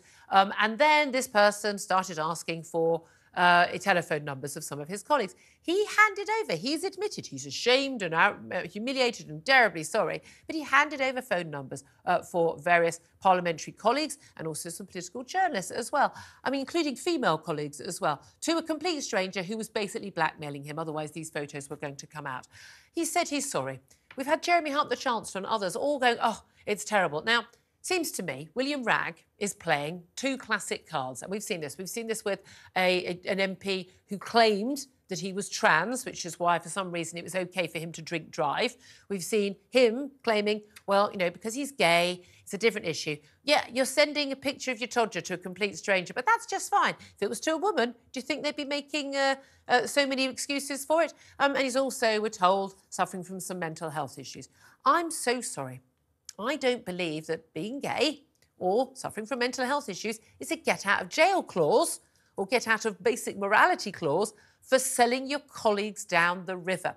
I think, William Ragg, that you're a traitor not just to your colleagues, but to your country. When you gave out those numbers, you didn't know whether they were going to someone who was just going to blackmail other people. You didn't know whether they were going to be perhaps Russian spies or working for the Chinese that were going to try and extort information that could undermine our country. I think it's an absolutely outrageous thing. Now, he's an MP. He's resigning as an MP or standing down at the next election. But he's still a select committee chair. He's still being protected and supported and covered up for. I think this is an absolute outrage. I think this man is a traitor to his country. I really do. I think what he did was absolute treacherous betrayal. And everyone's just shrugging. Yeah, and we shouldn't forget, of course, that William Ragg, as was reported over the weekend, was one of those politicians that stood in judgment over Boris Johnson, actually recently over Speaker Hoyle, I think rightly in that case. But this is someone who has never been afraid in the past to judge. Yeah. But I tell you what those politicians didn't do. They didn't play the victim Olympics game that William Ragg does play the Olympics game. No, come off it. Boris Johnson did not say, I was at home, I was depressed, so I needed to have a karaoke party. but I can slightly imagine William Ragg doing so. I had mental health problems. It was so awful, I needed to get out the We're not dismissing mental health problems. It's just not a get-out-of-jail card. It is not a get-out-of-jail-free card. And I'm sorry, but, like, it just doesn't help your case, actually. In fact, if anything, I think the excuse makes it worse. So I'm sorry, you were being subjected to blackmail by somebody who's you had sent these pictures to, and rather than report it to the police, what you decided to do is open up even more people to that blackmail. Horror. Yeah, absolutely. I'm really sorry. There's a really simple solution. Can anyone think what the solution to this is? Oh, what is it? Oh, don't send pictures of your naked member to a complete stranger, or indeed anybody. Can everyone please stop sending pictures of their penises, mostly men? Some women maybe. Apparently, according to Keir Starmer, some women can send pictures of their naked penises. But as a general rule, naked, erect penis, no, or flaccid, no one wants to see them. No one wants to see them. Stop doing it. It's really, really simple. I, for one, can guarantee I will not send pictures of my penis to anyone. So there we are. Let's also talk about, well, again, youngsters who are affected by such things. Cass report is out on Wednesday. Now, this was a wonderful report from a really highly qualified expert into the Tavistock Clinic and transgender medicalisation of children. And this report on Wednesday, we understand, is going to talk about social transitioning of kids. We're seeing this increasingly, even in primary schools, where teachers are basically saying, oh, yes, Johnny, we'll call you her and she, that's fine, we'll call you Jane. Parents not being told about it, only finding out on a parents' evening, if then. They're saying that this social transition, it's far from helping confused children, is actually risking them psychological harm, doesn't help them at all, and actually puts them on the railroad tracks directly towards going on, puberty blockers and then going on to surgery and other things. I'm still amazed that this is happening. I don't know how many times we have to talk about it. Government ministers have said to me, publicly and privately, oh, we're doing all we can. Oh, my God, you're going to be out of office in a few months' time. Enshrine in law that schools can't do this. Enshrine in law that clinics can't do this. Even stopping the Tavistock Clinic from being able to, and the NHS being able to carry on giving puberty blockers and things. Totally unproven, desperately dangerous medication to children, totally untested. But they're allowed to give it. Private clinics still being allowed to do it. Why won't this government get to grips with this and act on as safeguarders of children's health? This has been shocking social mass experimentation on children. Absolutely. We have no idea whatsoever what the long-term effects are of pumping hormones, chemicals into kids. We have no idea as to whether it might help a confused child to go along with their fantasy, their delusion, and I'm afraid I do put it that high, that they are, in fact, not the boy that they are, but are in fact a girl. We have no idea whether, when this mixes up, as it inevitably does with clusters of autistic children, whether this is good, whether this is bad. Well, we do know. We know it's bad. Well, we know it's bad. We know it's dangerous. But, Julia, we don't medicalise children unless there's you need to. We have all been told to lie about it. We have all been told it is unacceptable to believe that it is a bad idea to pump kids full of hormones from the opposite gender. You're not supposed to give them Calpol too often, for God's sake. So why on earth would you be doing this? And again, these are untested. It is extraordinary this has happened. We're going to talk to Carl Hennigan about various other aspects of the of what's going on in the NHS a little bit later. I might ask him about this as well. But it is extraordinary that a Conservative government has allowed this to happen on their watch. The explosion has happened on their watch and failing to do enough about it. I think it's all been too little too late, but we're going to wait and see that report on Wednesday. Can I just ask you also about, just one final story in this section, this record-breaking African run by this, we're told by, this hard man, and loads and loads and loads of footage of this hardest geezer, Russ Cook, record-breaking 10,000-mile African run. He's run all the way from the tip of South Africa up to Tunisia in 352 days as 10,100-mile run. He celebrated on Sunday after crossing 16 countries, running the equivalent of 385 marathons. He has also raised about £500,000 for charity, and that's wonderful. But it's now claimed that actually someone did do this 14 years ago, had already done it. But I don't know if this is just because I'm a woman, because I know a lot of men like this stuff, and you see all the people who are joining him. If you're watching on the telly, you can see all these men who are joining him for the final leg. I don't know why people do this stuff. What is the point of it? I mean, I know he's raised money for charity, and that's brilliant, but A, doesn't he have a job? And B, why? Well, look, we blokes, we want to do something. We want to tick it off the list. We want to be the first to do something. He was really Don't the cure first. cancer. Do something useful. Well, you know, people play sports. They take up golf. They go cycling. It's part of the male. What is it? It's the whole like, I'm going psyche. to be the first person to walk across Antarctica, you know, wearing a yellow hat or something. It's just like, I can understand the first to go somewhere. I get that. Yes. The fastest. I get that. Or is the person pulling a donkey on a sled? I mean, I don't. But a normal bloke can't be the first to go to Mars. We all wish we were the first to go to Mars. I don't want to be the first to go to Mars. I want to stay alive. Thanks. The first person to go to Mars ain't coming back from Mars. That's the key thing. We'll send Elon. He'll be happy. But I don't. Is this a boy-girl thing? Yeah, it is absolutely 100% categorically a boy thing. Because you're smiling talking about this. You're going, this is great. Yeah. Whenever I think about these people, I always think, don't you have a job though? What? You had a whole year off from work. How did you fund this? Well, he is a veteran, to be fair to the guy. No, he's done more useful things than you or I have ever done. That's right. He's raised about £500,000 more for charity than me this year. Yeah. So, you know, good on him. I'm not doing him down. I don't get it. Please, can you get in touch and explain this to me? Also, I want you to get in touch and talk to me about this new poll, which says almost half of British Muslims said they sympathise with Hamas. I want to know your reaction. You've heard mine and you've heard Sam's. Give us a call, 0344 499 1000, text 87222, or get in touch on X at Talk TV. Well, let's get to some of the messages you've been sending in thick and fast. Steve says, they're not British then. Get them deported to Gaza. I hate to tell you, but if you're born in this country or you've got British citizenship, you are British. I mean, I'm just saying, if you do support Hamas, though, well, go and live it. That's a fair point. John says, sadly, it's not a surprise. I think we have an enemy within. And Gary says, if they support a prescribed terrorist group, then they need to be removed from the UK immediately. I think the punishment would be a jail sentence, wouldn't it? I don't know if we can jail that many people, but it is incredibly alarming. Half of the hard left in this country seem to agree with them as well. You've also been getting in touch on the phones. Do keep those calls coming in. Let's go to Youssef, who is in Leicester. Hello, Youssef. Hi, Julia. You okay? Very well indeed. Yeah, thanks for joining us. What do you make of this poll? You see, the poll is, if we put it this way, it depends who you ask. The thing is, look, I think if we take a deep breath and look at the foundation of our very discussion should be how do we preserve life? That should be preservation of life from both sides, whether they're Israeli, Palestinian. Yeah. And that, if we count that as a starting point and then work upwards from there, then we'll have a real proper discussion. Because look, the thing is, if we just roll out certain narratives and things, what that does, that just infuriates the situation. That's put petrol on fire. Well, hold on a minute. What you said at the beginning is lovely, but it's a bit kumbaya. Yeah, everyone wants to preserve life. However, you know, right of self-defence, people in Palestine, the Hamas believing, you know, their land's been, stolen from them. They've got a right to take that land back. People are going to have their beliefs. What do you make, though, of 46% of British Muslims, people living here, probably many of them born in this country? There's actually a higher preponderance of people who are younger in this country who believe that, so more likely to have been born here second or third generation in this country, saying that they are sympathetic to a prescribed terrorist organisation that carried out rape and murder 6 months ago.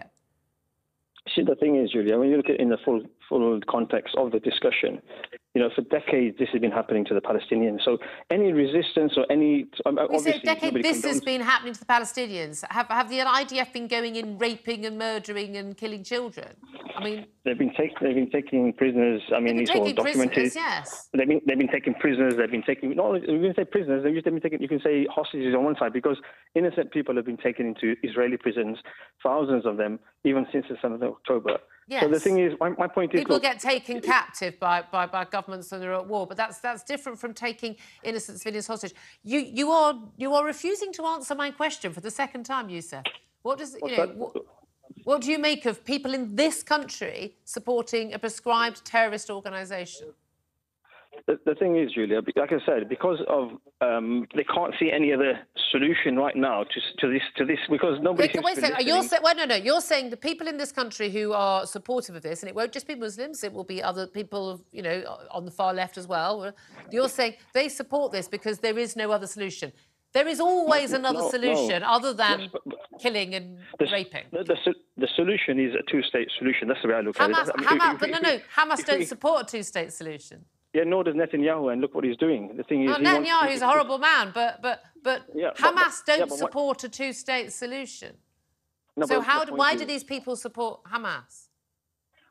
The thing is, Julia, like I said, look, the thing is, right now, anything on the table to oppose Netanyahu, anybody will go with that. That's the bottom line. Regardless of you call it Hamas, you call it, what do you call it? You call it magic, what do you call it? Yusuf, I don't mean to keep interrupting you, but I'm just trying to clarify. You're saying that people here and in Gaza and other Palestinian people around the Middle East, you're saying they will support any organisation or any actions of any organisation as long as they are anti-Netanyahu. You realise that most of the people in Israel don't support Netanyahu.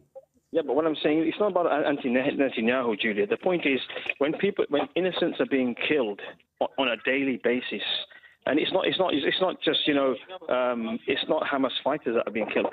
It's it children. is Hamas fighters that are being killed as well. No, but I'm saying the majority have been women and children. Well, no, that's the claim from the Hamas-run health ministry. Given that half the population of Gaza is women and half the population of Gaza is also children, you're going to see a large number, and Hamas hides among the civilian population, you're going to see a large number of, tragically, of innocent civilians getting killed, because that's Hamas's deliberate policy.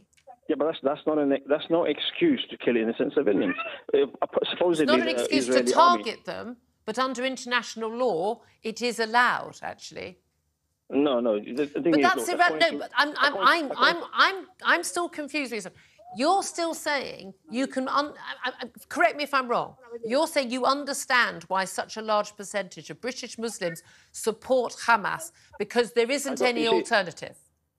No. What I'm saying is that everybody supports the safety of innocent civilians. Yeah. Now the thing is, as far as the UK government is concerned, as far as US is concerned, they don't seem to be answering anyone's call to a ceasefire for months and months and months.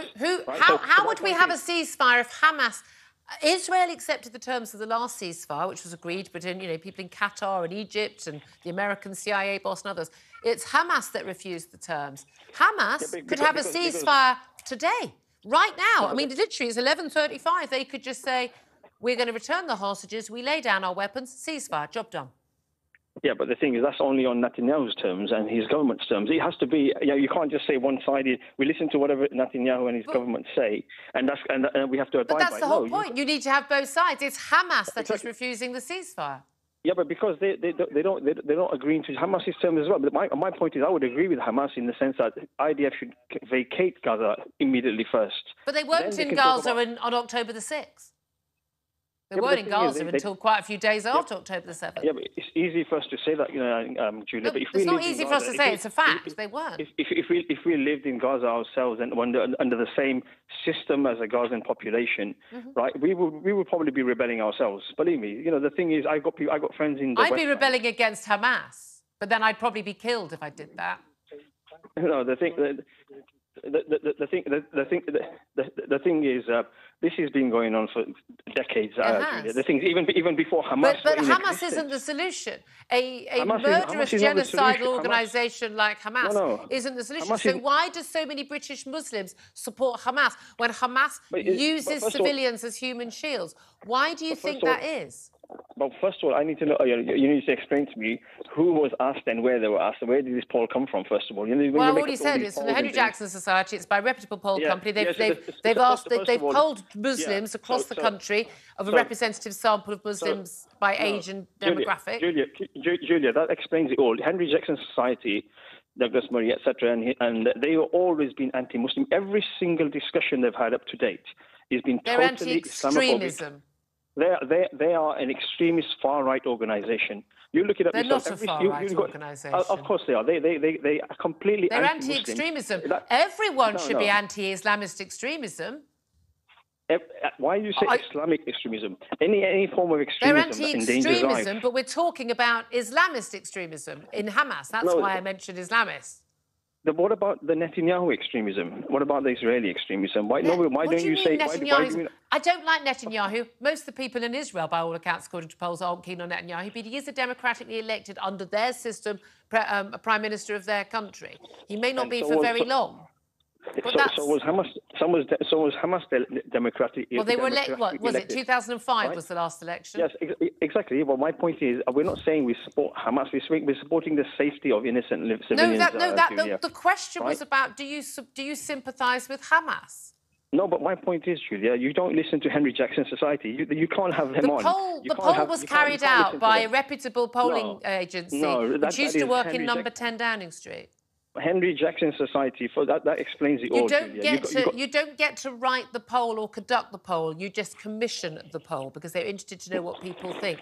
Channel 4 conducted a similar poll after the 7/7 attacks in 2005 and got remarkably similar results. Do you think Channel 4 a far-right anti-Muslim organisation?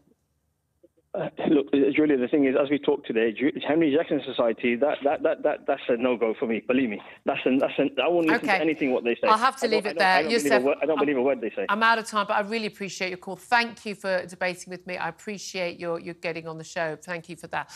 Right, so let's come up to a break, and we're going to be talking about Downing Street facing calls to take action against Tory MP William Bragg after he admitted betraying his colleagues in a honey trap sting. So why is everyone defending him? I'm Julia Hartley-Brewer, you're with Talk TV.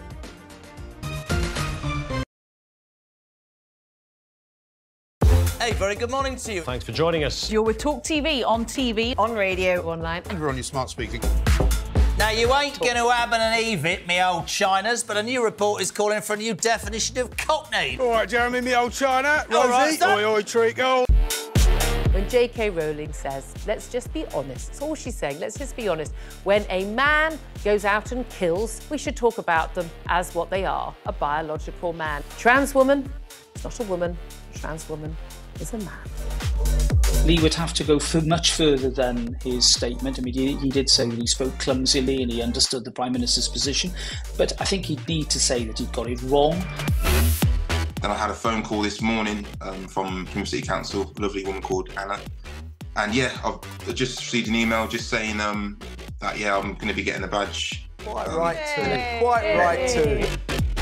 It's that time again to get the violins out. That's right. Prince Harry has lost his bid for UK security after moaning he'd been singled out. You might as well be discussing an invasion of Daleks for all I really get this. but I am now on social media, having been dragged off my £8 Nokia, reluctantly kicking and screaming. I'm a huge hit on Instagram, as you probably know. What are you doing? I was just about to do it. Ooh!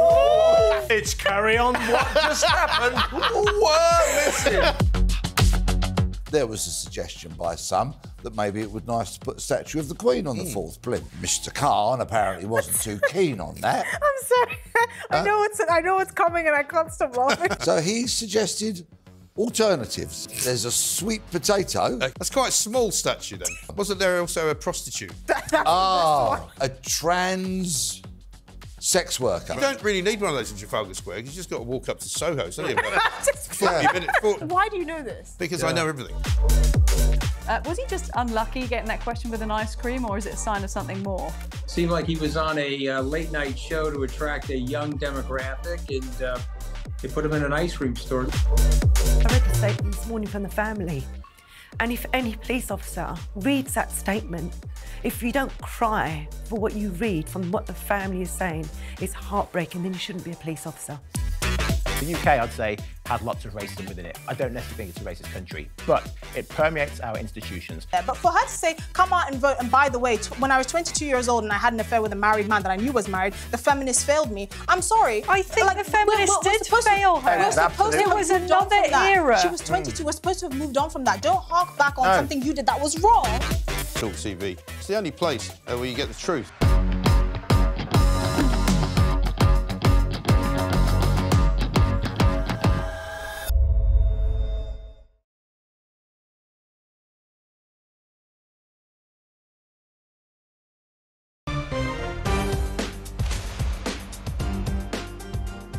Welcome back to the show. I'm Julia Hartley-Brewer. You're with Talk TV. Now, Downing Street is facing calls to take some action against Tory MP William Bragg after he admitted last week that he'd betrayed his colleagues by handing over MPs' phone numbers after being caught in a honey trap sting on a dating website.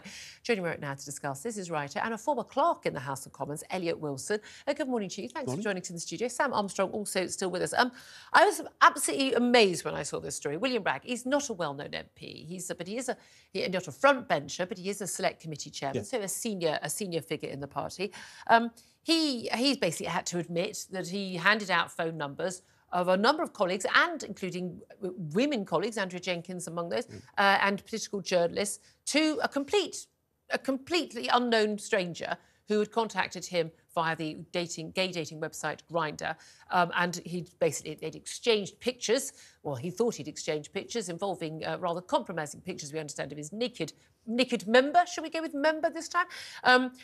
Basically, the threat was, if you don't give me numbers of your colleagues, these are all going to be made public. So he just basically decided to throw his colleagues under the bus and hand out the numbers. And then he eventually stopped and went to the authorities. He said he feels terrible. He said it was it was a terrible thing for him done. We're told he's been, by Jeremy Hunt, no less than the Chancellor, he's been courageous and offered, although not understanding what the word fulsome means, a full apology. The lesson here is for all MPs, we're told they need to be very careful about cybersecurity as well. Is that the lesson here? Well, I think that is a lesson, but it's a lesson that Mr. Bragg could perhaps have learned several weeks ago and applied before he made a series of catastrophic misjudgments. I mean, I'm not particularly interested in starting a witch hunt against him, but it's very clear that he made a number of bad decisions, which he knew to be bad decisions when he was making them, and made them for... The initial sending of a photograph of your naked bits to a complete stranger on a dating website when you are an elected MP and a select committee chair. Big mistake. And then the first request for a number of a colleague, once you gave that first number, that was the second. Very big mistake. But not just a mistake. I mean, he embarrassed himself and opened himself up to, ridicule, but also risk of blackmail. And we know the blackmail worked because he gave those numbers. But he also then exposed his colleagues. But we don't know whether this was extortion for money or whether this could have been an agent for a foreign government, an enemy government. No, I mean, there's a lot we don't know about it, and I'm sure that there are investigations going on. But it's very clear that he made poor and incorrect decisions. I think it would certainly be reasonable for the party to suspend the whip from him. I'm slightly bemused that they seem almost to be digging in against doing that. I mean, he is standing down as an MP. He's standing down as an MP. They don't want to have another by-election that costs £150,000, and, but he's still a select committee chair. He hasn't even had the decency to stand down from that role. I would be interested to see if that lasts until Parliament comes back next week. I don't think he will find that he can really be an effective select committee chair for very much longer. And I think his colleagues will obviously treat him in a very different way, as you would expect. But he has been treated very differently than I think other people who would have done something like this. I mean, Sam and I were discussing earlier, it seems to me that there's been a playing of two cards. One is he's gay. Like, I don't know what difference that makes, other than that maybe, I don't know, maybe other men want to see naked pictures of men's toddlers. I know women don't want to. Guys, trust me, we don't want to. And also that he's having some mental health issues. But I don't see why that's a get-out-of-jail-free card for someone who has committed such treachery against his colleagues and political journalists whose numbers were also given away, but also could have committed treachery against his own government, because we know how foreign spies operate. You get somebody, you get in, right, we've got the numbers from him, we're now blackmailing him, and now we'll get to someone else, and that person, and then eventually we'll get somebody in government who's stupid enough to do this. At that point, we've got someone who's going to give us information about what's happening in cabinet. This is incredibly serious stuff. And everyone seems to have gone, oh, poor William Bragg, what a victim. He wasn't a victim. He was the villain. I think it's a set of circumstances in which several things can be true at the same time. Clearly, he has acted badly, inappropriately, foolishly, unwisely, whatever you want to call it, and he must bear the responsibility for that. And I think that responsibility should include, stepping away from the select committee that he chairs and perhaps losing the party whip. One can equally say he may be having difficulties with his mental health, and one may even feel personally sorry for him, but those don't invalidate the fact that he is made mistakes for which he must carry the can, ultimately. Yeah, I mean, absolutely. And in terms of sort of the mistakes that we know a lot of MPs do make, I'm also amazed the number of MPs who are in WhatsApp groups where things always get leaked. I mean, MPs, though, get an awful lot of advice now on cybersecurity. Yes. You were a clerk in the House of Commons. What sort of things are they warned about? Oh, I mean... Exactly this, I'm assuming. Yes, you know, there is a huge amount of advice available from the Parliamentary Security Department. They will be told what they should do, what they shouldn't do, best practice and all that kind of stuff. The difficulty is that... Does it include explicitly saying, do not send pictures of your naked penis to people? I think it will come fairly close to being that clear, yes, because I think, you know, these things are usually laid out for the slowest learner in the convoy, if you like. So, yes, it will have been made very clear. And I think it's also worth pointing out that there's no suggestion that Mr Ragg didn't know that what he was doing would have consequences. Exactly, that's the crucial thing there. Elliot Wilson, thank you very much. Really brief word from Sam Armstrong on this. Do you think he's going to lose the chairmanship of that select committee? I really hope so. He's meant to be judging the proper conduct of government, and clearly, if he hasn't got that level of common sense, I struggle to understand how he can be an effective questioner on behalf of the British people. Absolutely, absolutely. I couldn't agree with you more. Thank you very much, gents. Very much appreciate that. Coming up after the break, Pfizer's accused of making misleading claims over its COVID vaccine, while the UK's pharmaceutical watchdog and Labour say no more money for the NHS unless it's reformed. I'm Julia Hartley-Brewer. You're with Talk TV.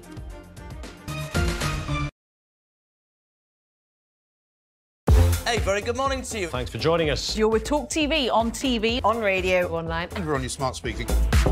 Now, you ain't going to Adam and Eve it, me old Chinas, but a new report is calling for a new definition of cockney. All right, Jeremy, me old China. All right, Rosie, oi, oi, treacle. When J.K. Rowling says, let's just be honest, that's all she's saying, let's just be honest.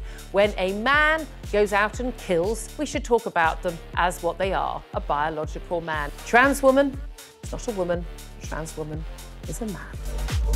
Lee would have to go much further than his statement. I mean, he did say that he spoke clumsily and he understood the Prime Minister's position, but I think he'd need to say that he'd got it wrong. Then I had a phone call this morning from City Council, a lovely woman called Anna. And yeah, I've just received an email just saying that, yeah, I'm going to be getting a badge. Quite right too. Quite right too. It's that time again to get the violins out. That's right. Prince Harry has lost his bid for UK security after moaning he'd been singled out. You might as well be discussing an invasion of Daleks for all I really get this. but I am now on social media, having been dragged off my £8 Nokia, reluctantly kicking and screaming. I'm a huge hit on Instagram, as you probably know. What are you doing? I was just about to do it. Ooh! It's carry on. What just happened? Whoa, listen. There was a suggestion by some that maybe it would be nice to put a statue of the Queen on the fourth plinth. Mr Khan apparently wasn't too keen on that. I'm sorry. I know it's coming and I can't stop laughing. So he suggested alternatives. There's a sweet potato. That's quite a small statue then. Wasn't there also a prostitute? A trans sex worker. You don't really need one of those in Trafalgar Square. You just got to walk up to Soho, don't you? 40 minutes. Why do you know this? Because I know everything. Was he just unlucky getting that question with an ice cream, or is it a sign of something more? Seemed like he was on a late-night show to attract a young demographic, and they put him in an ice cream store. I read the statement this morning from the family. And if any police officer reads that statement, if you don't cry for what you read from what the family is saying, it's heartbreaking, then you shouldn't be a police officer. The UK, I'd say, has lots of racism within it. I don't necessarily think it's a racist country, but it permeates our institutions. Yeah, but for her to say, come out and vote, and by the way, when I was 22 years old and I had an affair with a married man that I knew was married, the feminists failed me. I'm sorry. I think the feminists did fail her. It was another era. She was 22. We're supposed to have moved on from that. Don't hark back on something you did that was wrong. Talk TV. It's the only place where you get the truth.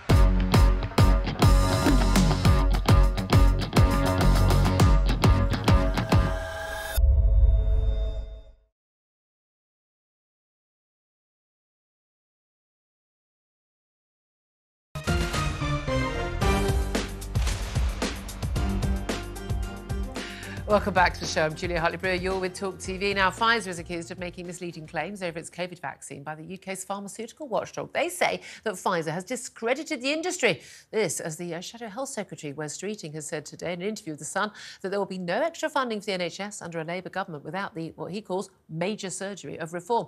Well, let's talk about both these subjects with Carl Hennigan, who's Professor of Evidence-Based Medicine at the University of Oxford. Good morning to you, Carl. Good morning, Julia. Thanks for joining us. Well, I mean, look, this, COVID, once again, we're talking about it, COVID inquiry, of course, ongoing. Will we ever get to the bottom of lots of decisions? But this is extraordinary because this is actually a ruling by the pharmaceutical watchdog about Pfizer, particularly their senior executives, using social media back in 2020, before the formal licensing of their COVID vaccine, to say basically it's brilliant and make loads of claims about it that simply weren't true, and they've finally been wrapped over the knuckles for it. Is this a little bit too late, too little? Well, yeah, what's happened here is that a senior executive in Pfizer in the UK tweeted a study about the conclusions prior to marketing approval, and that's a breach by promoting an unlicensed medicine. You can't do that. It's if you do that, you're breaking the law. You can get a fine or you can actually get imprisonment. What's interesting about, though, is the derisory fine that actually Pfizer received. It was £34,800. Now, to put that into context, in 2021, on the back of the vaccines, Pfizer earned in excess of 81 billion in revenues. So the fine is roughly about 17 seconds worth of those revenues. Yeah. It's like asking you to say, Julia, broke the law, it'll cost you 1 pence. Yeah. Now, the thing is, this is not unusual because Pfizer has had 6 breaches throughout the COVID pandemic. And it was only in November 2022 when their chief executive was promoting childhood vaccines and actually giving information that was misleading. And for that, he was also seen to be in breach of the code. So the problem here is what's called the Prescription Medicines Code of Practice Authority is a self-regulatory body. It sort of gives you a little slap on the wrist, but it certainly does nothing to stop the practice. And what we've seen is the company comes out and the executive in the UK said it was unintentional and accidental. Nothing about the way the industry operates is that unintentional and accidental. This is about getting out there the information in a world where the amount of money to be made is huge. Yeah, and indeed it's very noticeable, from AstraZeneca. Of course, that was funded by the government, some of that research, and they weren't making the profit on it, whereas other pharmaceutical companies made a fortune. It was interesting, wasn't it? We went from believing that, pharmaceutical companies who again and again had put drugs on the market, which they were lying about the results and the testing, which caused, a massive big cover-ups of the injuries they were causing, to suddenly believing every single thing that these wonderful angelic organisations were doing and not paying full attention. Do you still think that we need to have some sort of investigation into vaccine harms in this country? There's still concerns about excess deaths. Do we need to have some proper acknowledgement of this? Yeah, so there are 2 different things here going on. The first is, Julia, you're right. There seems to be becoming no-go areas where if you criticise or ask questions, COVID vaccines are one of them, transgender and the treatment of children has been one of them, and that's a real issue. If you can't be critical and in being critical ask important questions, how are we ever to learn what the truth is? The second issue is there's been a noticeable increase in excess deaths from about mid-21, 22 onwards. And in doing so, we've asked for investigations time and time again, but the country, the UK, brushes it off. It's noticeable that actually the Australian Senate is the first country to break rank and says, we are going to investigate and look at excess deaths. I also think with this issue, there's a real need to look at the safety and the regulator, start to ask questions of the MHRA, because it's certainly a problem with safety reporting. We have a yellow card system that nobody knows exists hardly, but should be reporting all the time the adverse events, and there are still lots of unknowns. So I think we need a root and branch approach to how we look at excess deaths and how we look at safety. Absolutely. Now, look, I've left far too little time, and I do apologise that I took a caller for a long time a little bit earlier. But Wes Streeting, the Labour Shadow Health Secretary, wants to be a Health Secretary in a few months' time, has warned the NHS there'll be no additional funding without what he called major surgery under Labour. Do you think an awful lot of the health workers, a lot of health unions are going to be rather surprised and disappointed by Labour getting in because they think that's the answer to all their problems with the NHS? Do you think that's not the case? Well, look, there are systemic problems now in the NHS that need an overhaul. I agree with that. Number one is particularly the waiting list. I mean, it's 7.8 million, but the Telegraph reported it could be 10, and the Times said it could be 11 million. But bearing in mind, you So still there's a work real- in a hospital as well. You're not I just still off in work in academia. urgent care. I can tell you there are structural problems in the NHS that are real issues. The most important problem is how do we get doctors in front of people? When you get in front of a doctor, the service is world class, but there are structural issues. The key here, though, is what's the role of government, and then what's the role of who's in charge? Because whoever's in charge of the NHS should be accountable for all these failings. Is it the government or is it NHS England? Okay, and I exactly. think we need to separate those two issues out and come to a conclusion of what's the role of the government and the NHS. Absolutely. Thank you very much, Carl Hennigan. Really appreciate that. I'm Julia Hartley-Brewer. You're with Talk TV.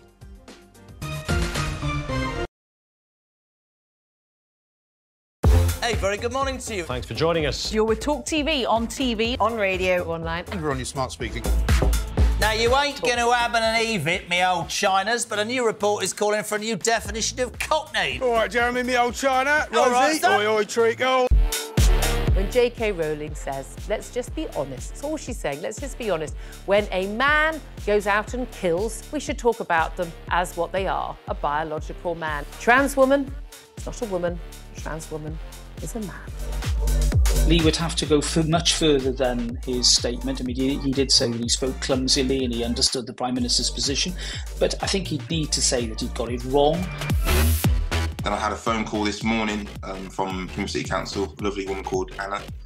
And yeah, I've just received an email just saying that, yeah, I'm going to be getting a badge. Quite right too. Quite right too. It's that time again to get the violins out. That's right. Prince Harry has lost his bid for UK security after moaning he'd been singled out. Might as well be discussing an invasion of Daleks for all I really get this. but I am now on social media, having been dragged off my £8 Nokia, reluctantly kicking and screaming. I'm a huge hit on Instagram, as you probably know. What are you doing? I'm just about to do it. Ooh! It's carry on. What just happened? Whoa, listen. There was a suggestion by some that maybe it would be nice to put a statue of the Queen on the fourth plinth. Mr. Khan apparently wasn't too keen on that. I'm sorry. I know it's coming and I can't stop laughing. So he suggested alternatives. There's a sweet potato. That's quite a small statue then. Wasn't there also a prostitute? A trans sex worker. You don't really need one of those in Trafalgar Square. You just got to walk up to Soho. It's only about Just 40 minutes. Why do you know this? Because I know everything. Was he just unlucky getting that question with an ice cream, or is it a sign of something more? Seemed like he was on a late-night show to attract a young demographic, and they put him in an ice cream store. I read the statement this morning from the family. And if any police officer reads that statement, if you don't cry for what you read from what the family is saying, it's heartbreaking, then you shouldn't be a police officer. The UK, I'd say, has lots of racism within it. I don't necessarily think it's a racist country, but it permeates our institutions. Yeah, but for her to say, come out and vote, and by the way, when I was 22 years old and I had an affair with a married man that I knew was married, the feminists failed me. I'm sorry. I think the feminists did fail her. We're supposed to It have was moved on another from that. era. She was 22. We're supposed to have moved on from that. Don't hark back on something you did that was wrong. Talk TV. It's the only place where you get the truth.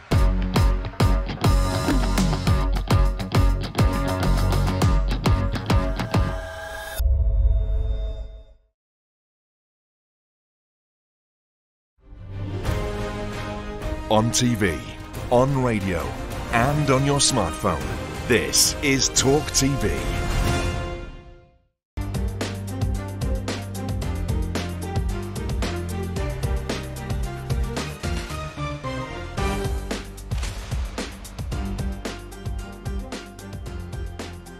Good afternoon, welcome to the show. I'm Julia Hartley-Brewer, you're with Talk TV. We're on TV, on radio, online and on your smart speaker. And I'm with you live from 10 until 1.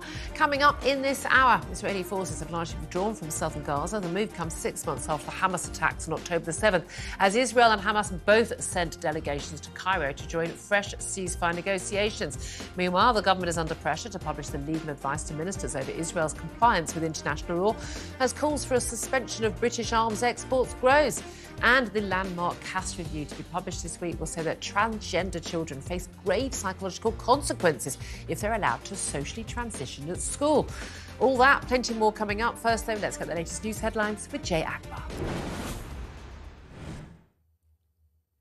Good morning. Israel has withdrawn almost all its troops from southern Gaza, leading to hopes that more humanitarian aid can safely reach civilians.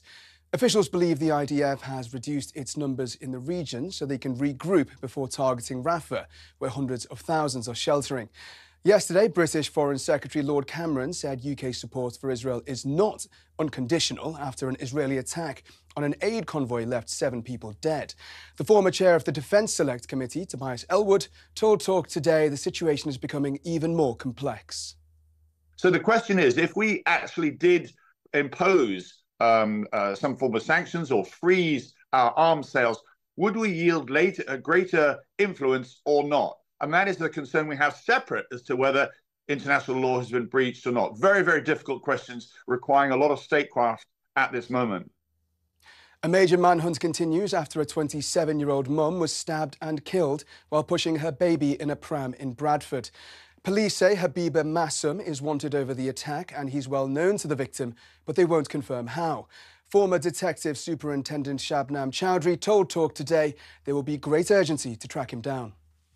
One day may not seem a lot of time to many people, but in the life of a murder investigation, that's a significant amount of loss of evidence and the golden hours, which are really crucial at this time. The police will be looking at CCTV, any digital footprint that he may have left behind in terms of where he's gone.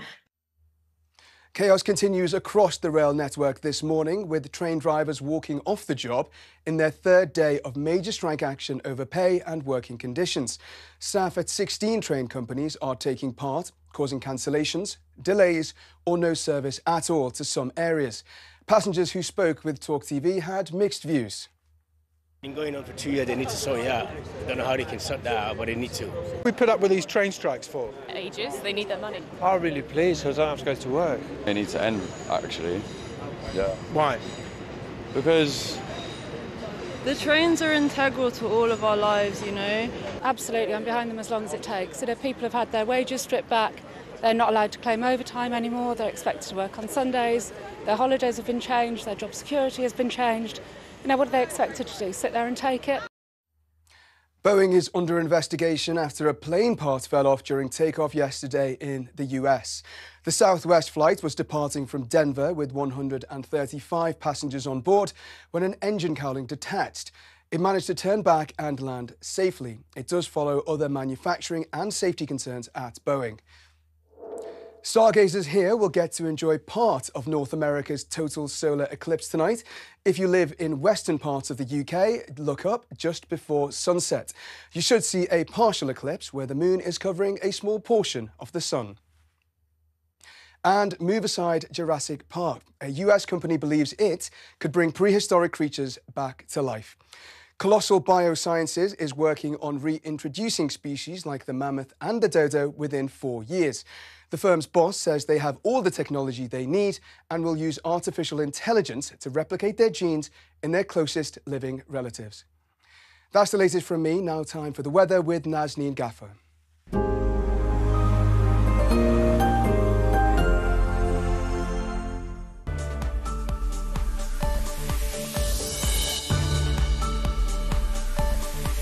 Times Radio sponsors Talk TV weather. Hello, we're still looking at rather unsettled conditions for today and in fact for this week. Today it's in the form of a named storm by Meteo France that is bringing wet weather across many northern and western parts of England and Wales. And later this afternoon and into tonight there will be a bunch of showers moving northwards over central, southern and eastern areas. But for many parts of central northern Scotland it will be mostly fine and bright. Northern Ireland though will see some rain through this afternoon. And overnight the winds will strengthen down towards the southwest with gusts up to around 70 miles per hour. There is a warning from the Met Office for that. And the rain continues its journey further northwards up towards Scotland and northern England, where there is a warning for the south and east of Scotland, as there could be the risk of localised flooding from the rains there. Elsewhere, mostly dry and clear with rather cool conditions compared to the last few nights. But there will be lots of showers across parts of the Midlands, central and eastern England that will continue there through tomorrow. The rain will also continue across much of Scotland, some of it turning wintry across the Highlands, and there will be rain across parts of Wales, easing later across southern areas in the south.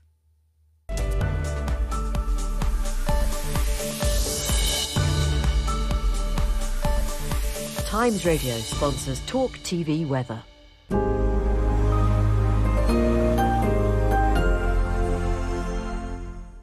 Good afternoon, welcome back to the show. I'm Julia Hartley-Brewer. You are with Talk TV. Still with me in the studios, commentator Sam Armstrong. Thank you so much for joining us. Lots more guests to get to, lots of big subjects. I just want to remind everyone the question we're asking you about today, which relates, of course, to the 6-month anniversary yesterday of the horrific Hamas attacks on Israel.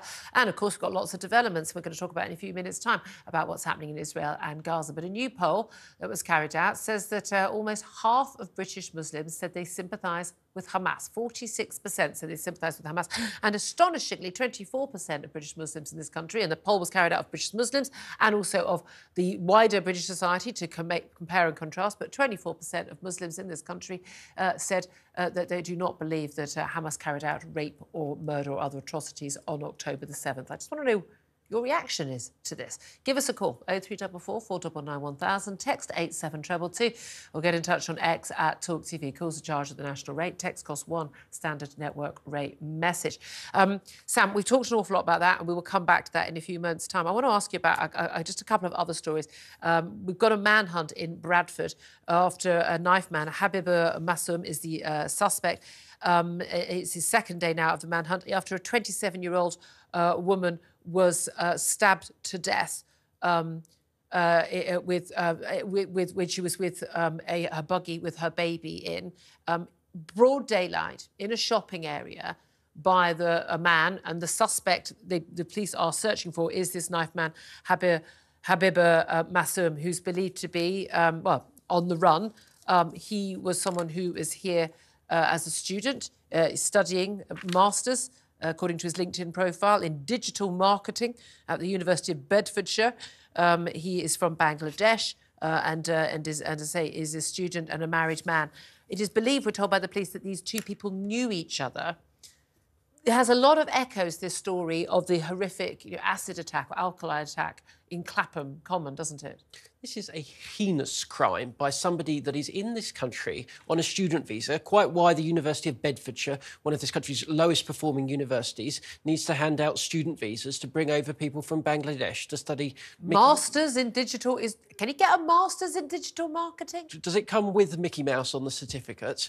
And then he's in this country living seemingly an awful long way away from Bedfordshire, and the police, now having been chasing after him after he's committed a heinous crime. Well, he's alleged to have committed a heinous crime. We need to be very, very clear. We have due process in this country. Alleged to have committed a heinous crime. Have put out a picture that they say is copyright to them that looks an awful lot to me like it might be a mugshot. Now, why West Yorkshire Police have a mugshot of this man already, I don't know, but I guess we can hazard a guess. We don't know for sure. But if it is that, there will be serious questions. And it is an if about why, yet again, we have somebody in this country that is here on a temporary student visa committing horrendous crimes that will make allegedly committing horrendous crimes that will make the entire community of Bradford feel absolutely terrified. It's interesting, local council is saying that, they believe this woman was known to the alleged attacker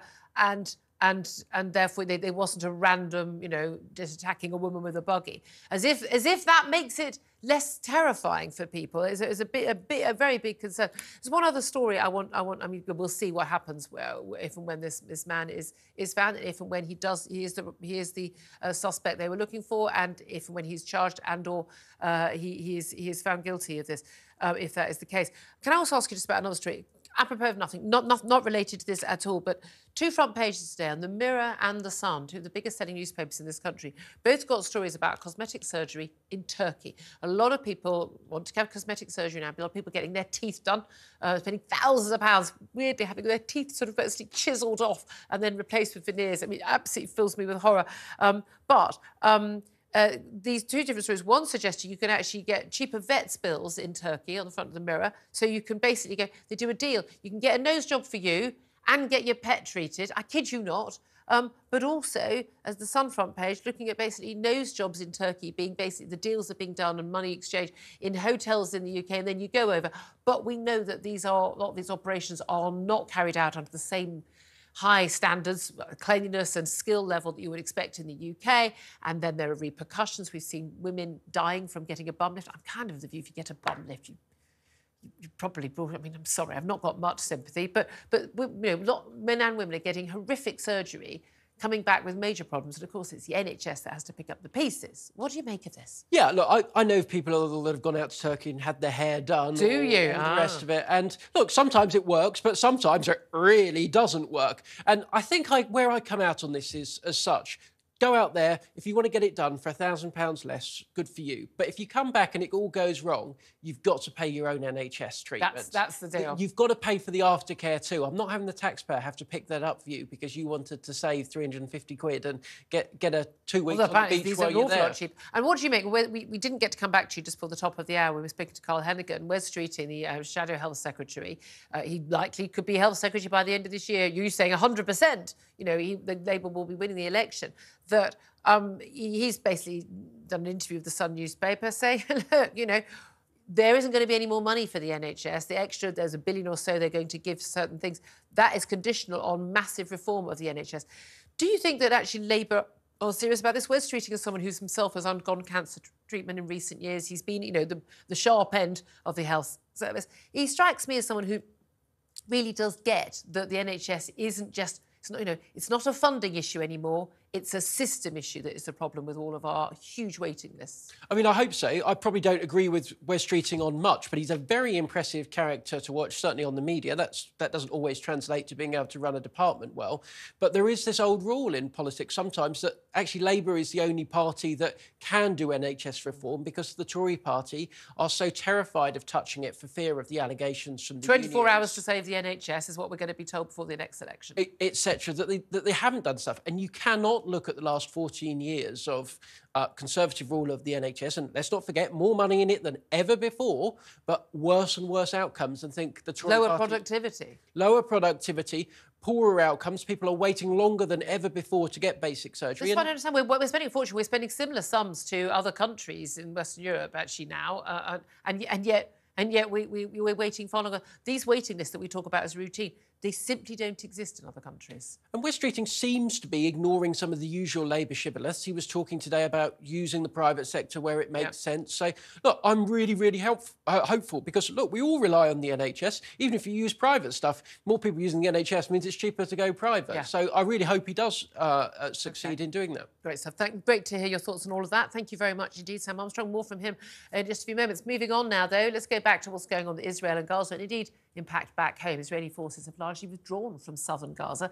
The move comes 6 months after the Hamas attacks on October the 7th, marked yesterday, as Israel and Hamas have both now sent delegations to Cairo to join fresh ceasefire negotiations. Some are getting hopeful. But does that have an impact on whether or not we should still be selling arms to Israel? And indeed, that extraordinary poll we've seen suggesting that an extraordinarily large number of Muslims in this country support Hamas. Joining me right now to discuss all of this is co-founder of Novara Media, Aaron Bastani. Good afternoon to you, Aaron. Hi, Julia. Thanks so much for joining us. First of all, in terms of the IDF withdrawing from southern Gaza, you've been writing a lot about this and talking a lot about this in recent months. More aid getting in, certainly absolutely vital for civilians who have been left. We know people are starving as a massive big issue with the aid getting in. But with these negotiations starting in Cairo, both representatives of both sides going in, are you in any way more hopeful today than perhaps you might have been on Friday that we can see an end to this war? I think hopeful is a strong word when you've had so much death on both sides. I'm I'm optimistic in so much as I think as some kind of political solution is ultimately inevitable.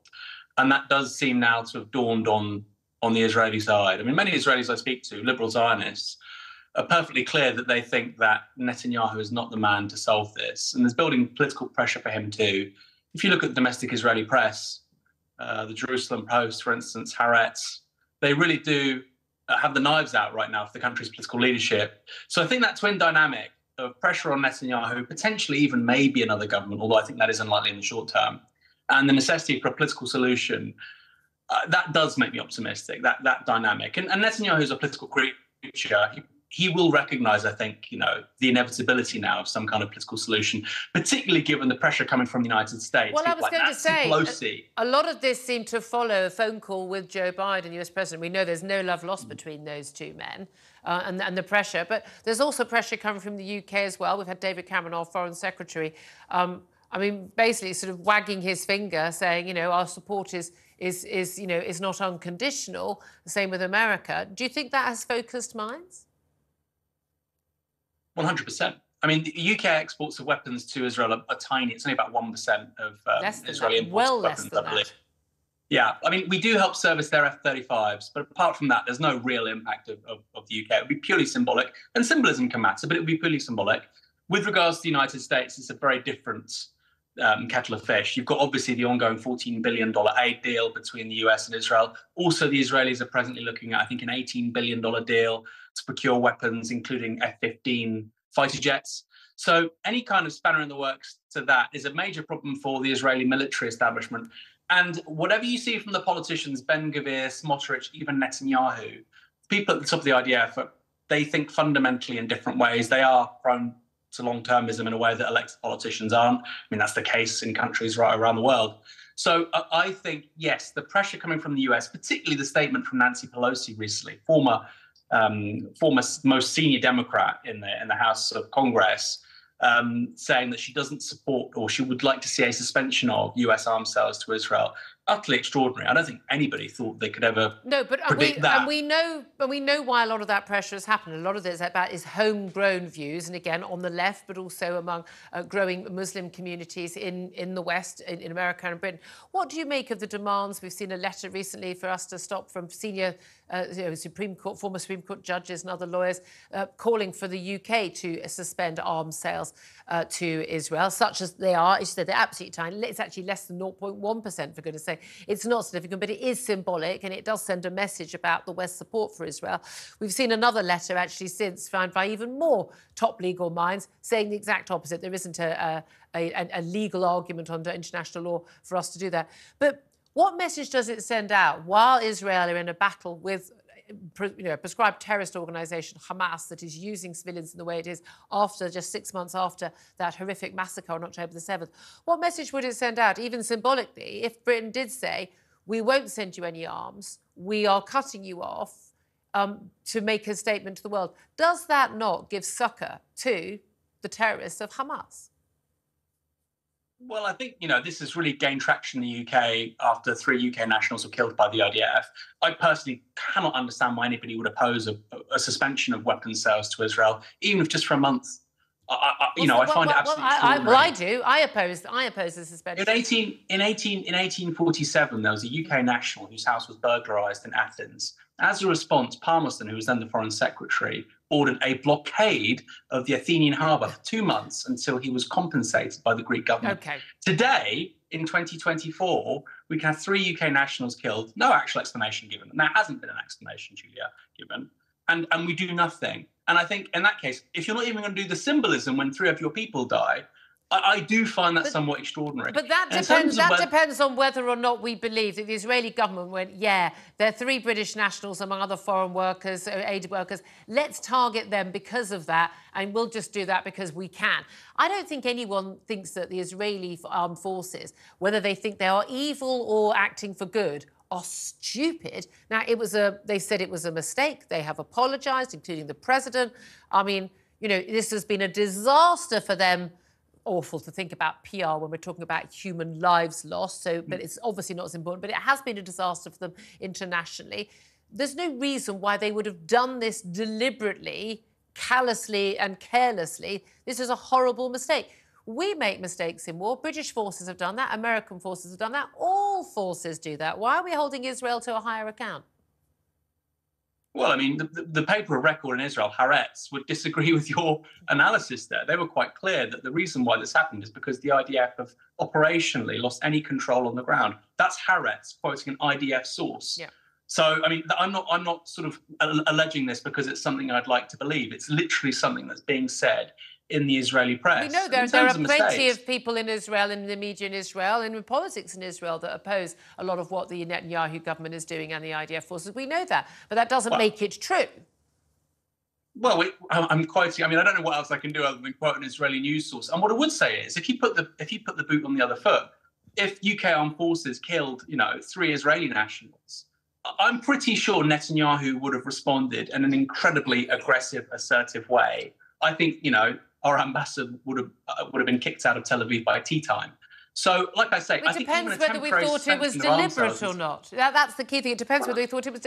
This is the key thing. But anyway, in terms of where we are now, where we go, a lot of people would argue they want a negotiated settlement. You said there's going to be a political settlement to this. Undoubtedly, there will be some sort of settlement of some sort. I'm not sure where it comes from, though, when we know, well, Netanyahu's not really in favour of a two-state solution, but we know for a fact that Hamas aren't in favour of a two-state solution. Let me also ask you, though, about this extraordinary poll carried out by the Henry Jackson Society. It was a poll which shows, I mean, frankly, I think shocking support for Hamas in this country. I'm still quite shocked, actually, by the wider population in terms of the figures on this, on these figures. But just 1 in 4 British Muslims, according to this poll, carried out by JL Partners, that used to be the former Downing Street pollsters, 1 in 4 British Muslims believe that Hamas committed murder and rape in Israel on October the 7th. The others don't or don't know.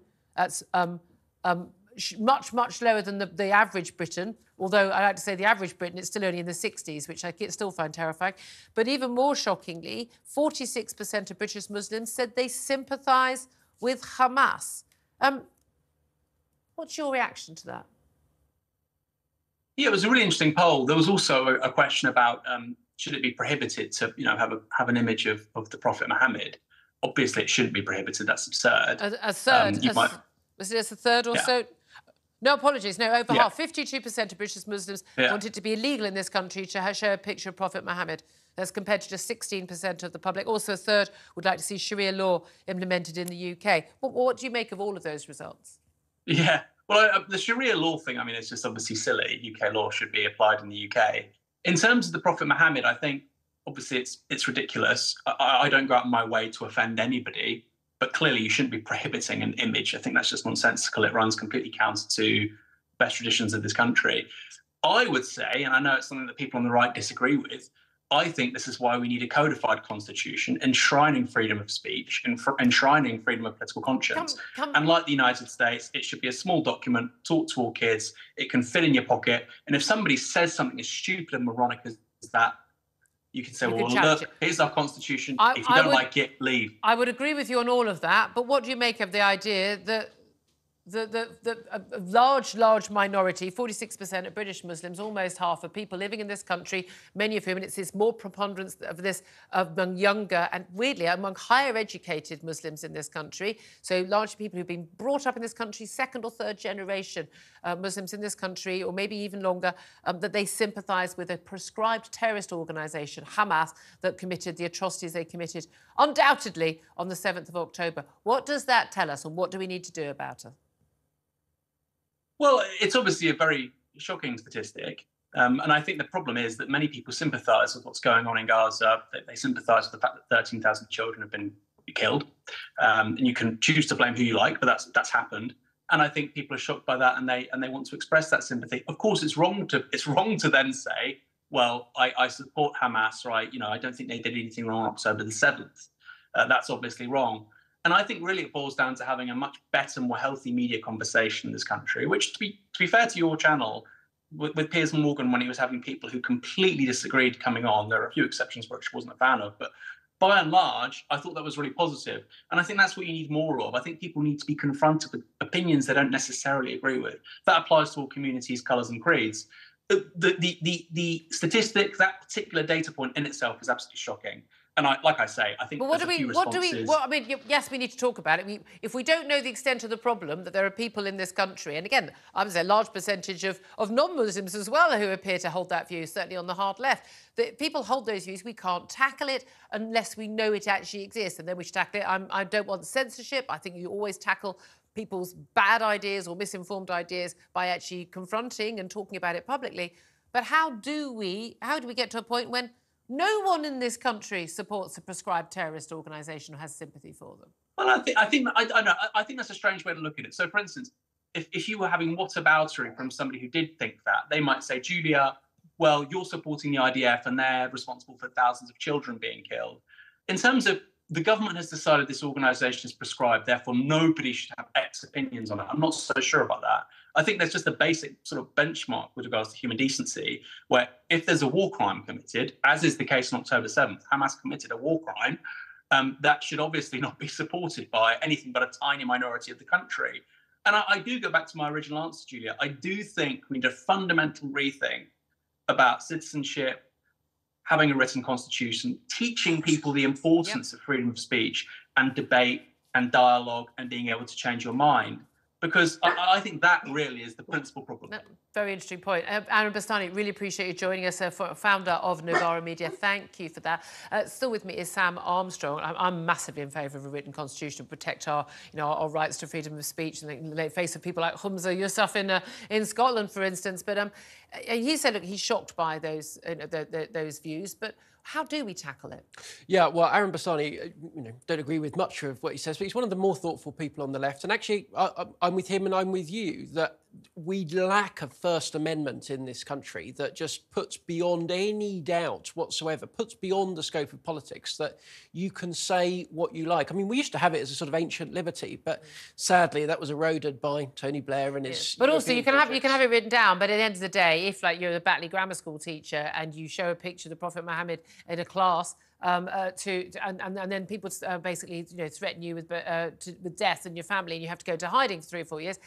With all due respect, I mean, you can have anything you want written down in law. If it's not backed by physical force of the law, it's no sodding use to you. Yeah, an utter disgrace. And we spend... I wouldn't show a picture of the Prophet Muhammad. I wouldn't do that on air. You know why? Because I would be killed, my husband and daughter would be killed, the production team would face death threats, and because we know that's what happened to Charlie Hebdo. But I think I should have the right to do it. But having that law in place ain't going to make any difference to me. We had 4 years, and Sarah Khan, the Counter-Extremism Commissioner, came up with this report into what went on at Batley Grammar School. What was her chief recommendation? Oh, we need to ban protest outside schools. Brilliant. No, send in the troops, OK? Eisenhower, we laugh at this, but Eisenhower, of course, remember, sent in the troops to desegregate schools in the South. There was a time in this country where we thought, we stand up for principles. No matter what, we fight for them. Yeah. And that's going to be it. I hate it when Emmanuel Macron is being a stronger leader on a lot of these issues than our own Prime Minister and other leaders. Thank you very much. More from Sam Armstrong throughout the show. Now, I'm asking about this new poll, which says almost half of British Muslims said they sympathise with Hamas. What is your reaction? Please give us a call, 0344 499 1000. Text 87222. Get in touch on X at Talk TV as well. Jenny says, I'm not in the least bit surprised. Caroline says, and people wonder why anti-Semitism is on the rise in this country. And Nicholas says, I would have thought it was higher, if I'm honest. Not surprised at this one bit. You've also been getting in touch on the phones. Do keep those calls coming in. Let's go to Jill, who's in Cornwall. Hello, Jill. Well, good morning to you, Julia. After late night for Jill. It's afternoon. Yeah. I'm sorry. Listening to all this, it really bothers me when I hear people with a voice, who are able to have a voice in this country, some of the things that they come out with. Where is the culture of this country going? Where has it gone? When it's all right for someone to stand up and say that, people who support Hamas should have a voice. Yeah. I mean, we're talking about a terrorist organisation. Yeah. Forget anything else. They are terrorists. Yeah. I mean, and they've openly admitted doing a lot of things that apparently a large number of people in this country, both Muslim and non-Muslim, don't think they actually did, even though they put out images themselves on Telegram. I mean, it's well-documented and objective truth about what they did on October the 7th. The thing is, the Israelis could have denied the cause of the deaths of those 3 charity workers. They could have turned around and said it wasn't them. But the fact that they admitted that they'd made a mistake and this had happened. But at the end of the day, this is a war we're talking about. It's a war, and there is nothing on the bombs and the bullets that say this will kill so-and-so, but it won't kill such and such. It will happen. People will die who shouldn't die, but they will die because it's a war. And I'm sorry, but I'm really bothered by the fact that 46% of British Muslims, I can't get it out of my head what that university professor said that day. It's stuck with me ever since, that this country will be ruled by Muslims whether we like it or not. Yes, I don't like it. When people talk like that, I always think, but when you look at the demographics, again, it's very important. I mean, I couldn't care less what faith people have, and I'm an atheist. Yeah. I don't care whether you're, Muslim, Jewish, CFE, whatever. Scientologists, I don't care. But the main thing is that we all sign up in this country to the same values and the same beliefs, in the broadest sense of what we value and what we protect. And we need to know that people are on the same page, and that's of any faith or none. That's what bothers me. The fact that the things that this country finds important, the things that this country has always believed in and followed and everything else is disappearing because all of a sudden it's all right to have a view where you support a terrorist group and the marches are taking place. The police do nothing. They don't do anything. I'm sorry, they don't. But I just feel that 46% of British Muslims, we have a situation where it all comes back to the people that are, oh gosh, here we go. The people that are coming into this country, whether we want them or not, they're coming in. They come with their views and their cultures, and whether we like it or not, it is beginning to have an impact. But again, a lot of these people will be people who are born here, but born to the second or third generation, second generation immigrants. But again, this is something that, again, the British public weren't asked, and we would expect that people who arrive here, who obtain British citizenship, or who live here, who are born here, would share a similar... People have different views on lots of different things. Of course, people do, like Labour, Tory, whatever, but that share the sort of the fundamental, I suppose, the building blocks of our views. And when people don't, that is an area of concern. Because I'm just as concerned by so many people on the far left of other faiths and none who also share those views. We'll have to leave it there, though. I really appreciate your call, Jill. Thank you very much indeed. That's Jill in Cornwall. Do get in touch. Give us a call, 0344 499 1000, if you want to have your say. Coming up after the break, the landmark cash review to be published this Wednesday will say that transgender children face grave psychological consequences for being socially transitioned at school. I'm Julia Hartley-Brewer, and you're with Talk TV.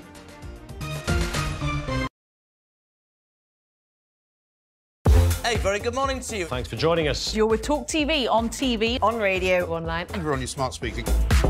Now, you ain't going to have an Eve it, me old Chinas, but a new report is calling for a new definition of cockney. All right, Jeremy, me old China. All Rosie, right, oi, oi, treacle.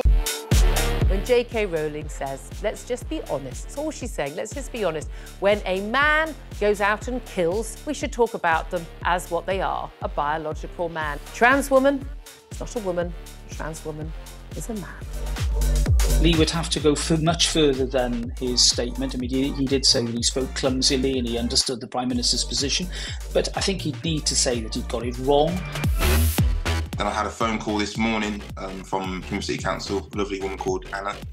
And yeah, I've just received an email just saying that, yeah, I'm going to be getting a badge. Quite right too. It's that time again to get the violins out. That's right. Prince Harry has lost his bid for UK security after moaning he'd been singled out. You might as well be discussing an invasion of Daleks for all I really get this. but I am now on social media, having been dragged off my £8 Nokia, reluctantly kicking and screaming. I'm a huge hit on Instagram, as you probably know. What are you doing? I was just about to do it. Ooh! It's Carry On. What just happened? Whoa, listen. There was a suggestion by some that maybe it would be nice to put a statue of the Queen on the fourth blimp. Mr. Khan apparently wasn't too keen on that. I'm sorry. I know it's coming and I can't stop laughing. So he suggested alternatives. There's a sweet potato. That's quite a small statue then. Wasn't there also a prostitute? A trans sex worker. You don't really need one of those in Trafalgar Square. You just got to walk up to Soho. It's only about 40 minutes. Why do you know this? Because I know everything. Was he just unlucky getting that question with an ice cream, or is it a sign of something more? Seemed like he was on a late-night show to attract a young demographic, and they put him in an ice cream store. I read the statement this morning from the family, and if any police officer reads that statement, if you don't cry for what you read from what the family is saying, it's heartbreaking, then you shouldn't be a police officer. The UK, I'd say, has lots of racism within it. I don't necessarily think it's a racist country, but it permeates our institutions. Yeah, but for her to say, come out and vote, and by the way, when I was 22 years old and I had an affair with a married man that I knew was married, the feminists failed me. I'm sorry. I think the feminists did fail her. It was another era. She was 22. We're supposed to have moved on from that. Don't hark back on something you did that was wrong. Talk TV. It's the only place where you get the truth.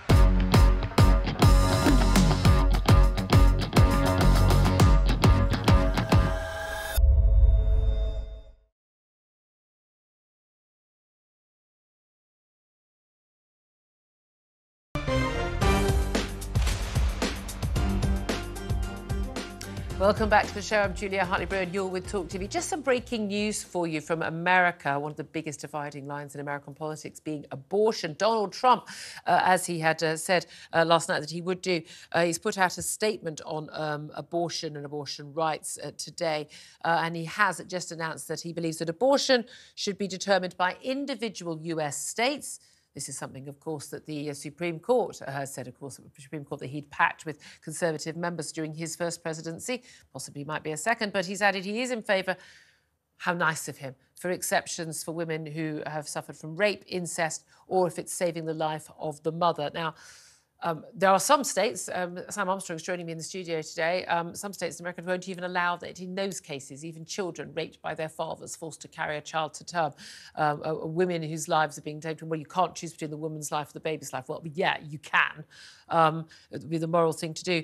He's in difficult ground on this, isn't he? Because he gets lots of support from the Christian evangelicals, and abortion is it's like guns, a real hard right issue in America. And these people vote on single issues, and they're the ones who do a lot of funding of political parties as well.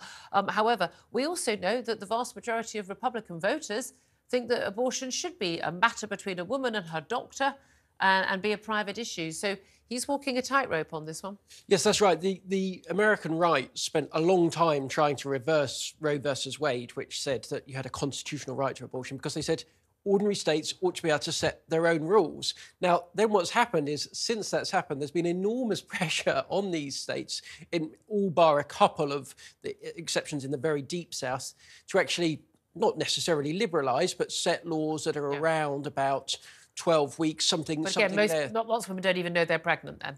Well, that's true. We should, of course, remember that the UK has got some of the most liberal laws, not just worldwide, but actually in Europe. They're around roughly similar, 24-week limit. In the majority of European countries, the limit is set at 12 to 14 weeks. That's the international But the vast average. majority of abortions in this country are around that time. Women find out they're pregnant, or again, if they the 12-week scan, they find out there's a problem with the baby's health, or it's not viable, and then they happen. The vast, I mean, we are talking up to the 24 weeks. We are talking, you know, a few hundred, not even thousands, a few hundred in those last few weeks. This is not something that people do lightly. Women, well, let's go with women, not people. Women do lightly.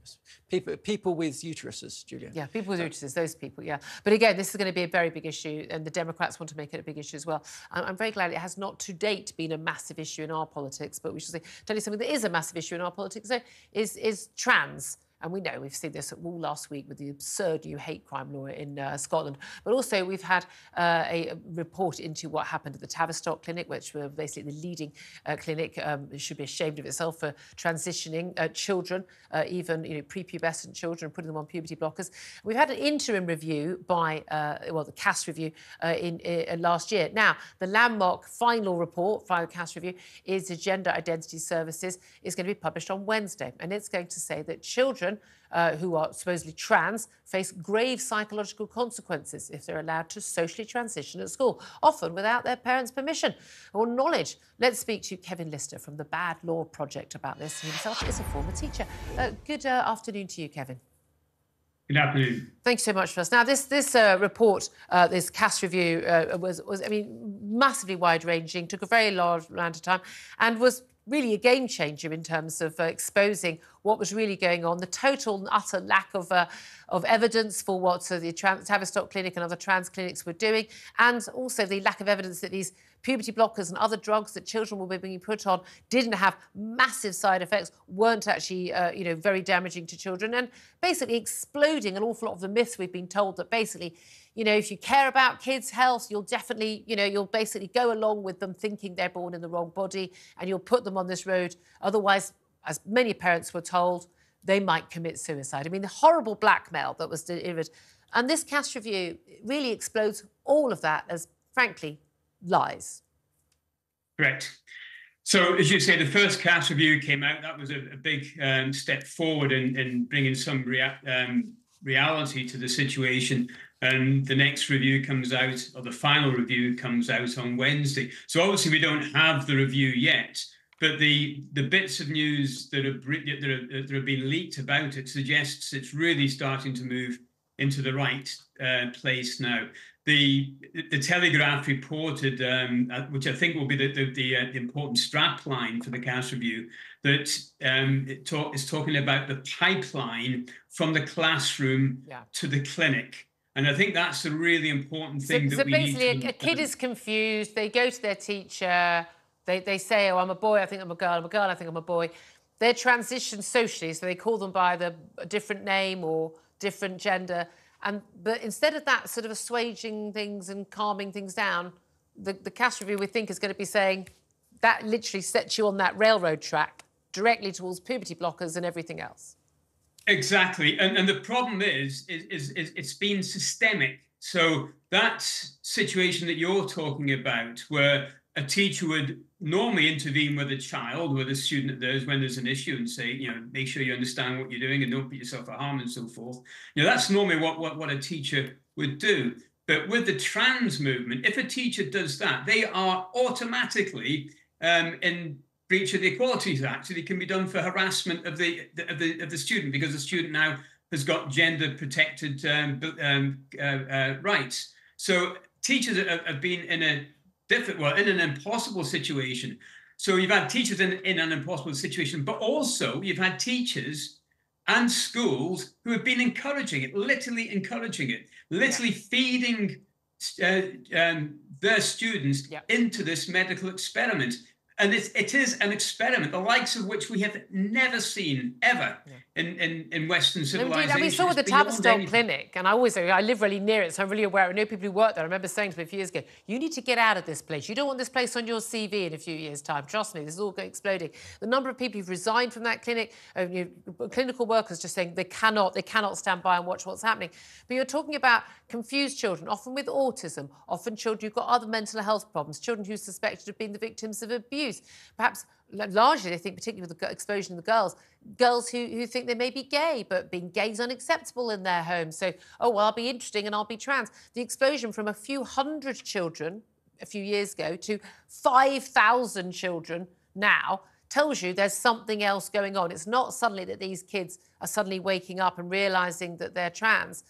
A, there's no such thing as a trans kid, and B, to actually to pander to this from children is deeply damaging. And of course, children don't realise that the puberty blockers and all the other things, that basically affects their body for life. Correct. Yeah. It's being presented to young people and to vulnerable young people as this panacea that can solve any problem that a young child has. If you're upset, if you're anxious, if you're depressed, or whatever else, that's it. You're in the wrong body. Off you go and get on some testosterone. And also, by the way, testosterone is incredibly easily available for not much more than the cost of a young person's pocket money that can start the transition at home. The whole concept is bizarre, absolutely bizarre. Absolutely. It's incredibly worrying. Well, we're going to wait and see this review, but I have to say, I still find it extraordinary that, we've got a ban on the NHS carrying out, giving a lot of these puberty blockers unless it's for experimentation, well, sort of under studies. Frankly, too big a loophole for me, but also parents taking their kids to private clinics, again, under this threat of blackmail, which is what is happening. Thank you so much for joining us, Kevin. I know you guys have done amazing work there. Sam Armstrong's still here. It is absolutely astonishing that this has happened under our watch. It's happened under Conservative Party watch, and while Conservatives have been in government, and they did so little about this. And it's not enough just to stop what's going on. It's not enough to draw a line under it either. What needs to happen now is there needs to be proper accountability, a proper investigation into how it was that an activist groups like Stonewall, like Mermaids, like the rest of them, were able to co-opt the National Health Service into conducting experiments on kids. They were experiments. That have shown no efficacy for improving outcomes around mental health and all the rest of it, and have left children mutilated, have left them filled with hormones with unknown consequences. Infertile and unable to ever have a proper sort of sexual relationship. And it is absolutely disgusting with it. And the lies that were told to parents as well. It is just, it's got to stop. And I'm still appalled that this government has not just said, this cannot be done. This is a crime, and we will be prosecuting people who do that. And we've got parents and teachers and counsellors and stuff being told basically, if you don't affirm, then these children are going to commit suicide, or you are actually effectively trying to, stop them transitioning, and you're a bad person. Whereas actually, this is just the people who care most about these children trying to save them from, something they've seen on YouTube. It's the most harrowing thing. I know I bang on about it, guys, but I bang on about it because it really is happening on a terrible scale. Let's talk about something else, just very briefly before we go to a break, because we're asking you about that new poll, which says almost half of British Muslims said they sympathise with Hamas. I want to know your reaction, because it's absolutely shocking. Dan says this is what happens when there's no integration and they push the boundaries. Joe says, well, they could always go over there and sympathise even better. I do always have that thing, though. People say, oh, go over. Even if people are born in this country, I always think, like the far left, if you think they're so great, go and live under that country. It's like, go and live in a communist country. Go and live under these... People come to this country because we don't have those kind of rules. That's exactly why. Steve says, I thought it would be a lot more. I'm more surprised that half don't. Coming up after the break, the UK has failed to prepare itself for war. That's according to the former Armed Forces Minister James Heappey and indeed the former Defence Secretary Ben Wallace. We're going to be talking to another Armed Forces Minister about what we should be doing. I'm Julia Hartley-Brewer and you're with Talk TV.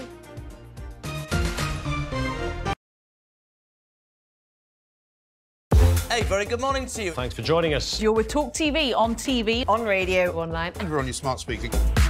Now, you ain't going to have an Evit, me old Chinas, but a new report is calling for a new definition of cockney. All right, Jeremy, me old China. Rosie, all right, oi, oi, treacle.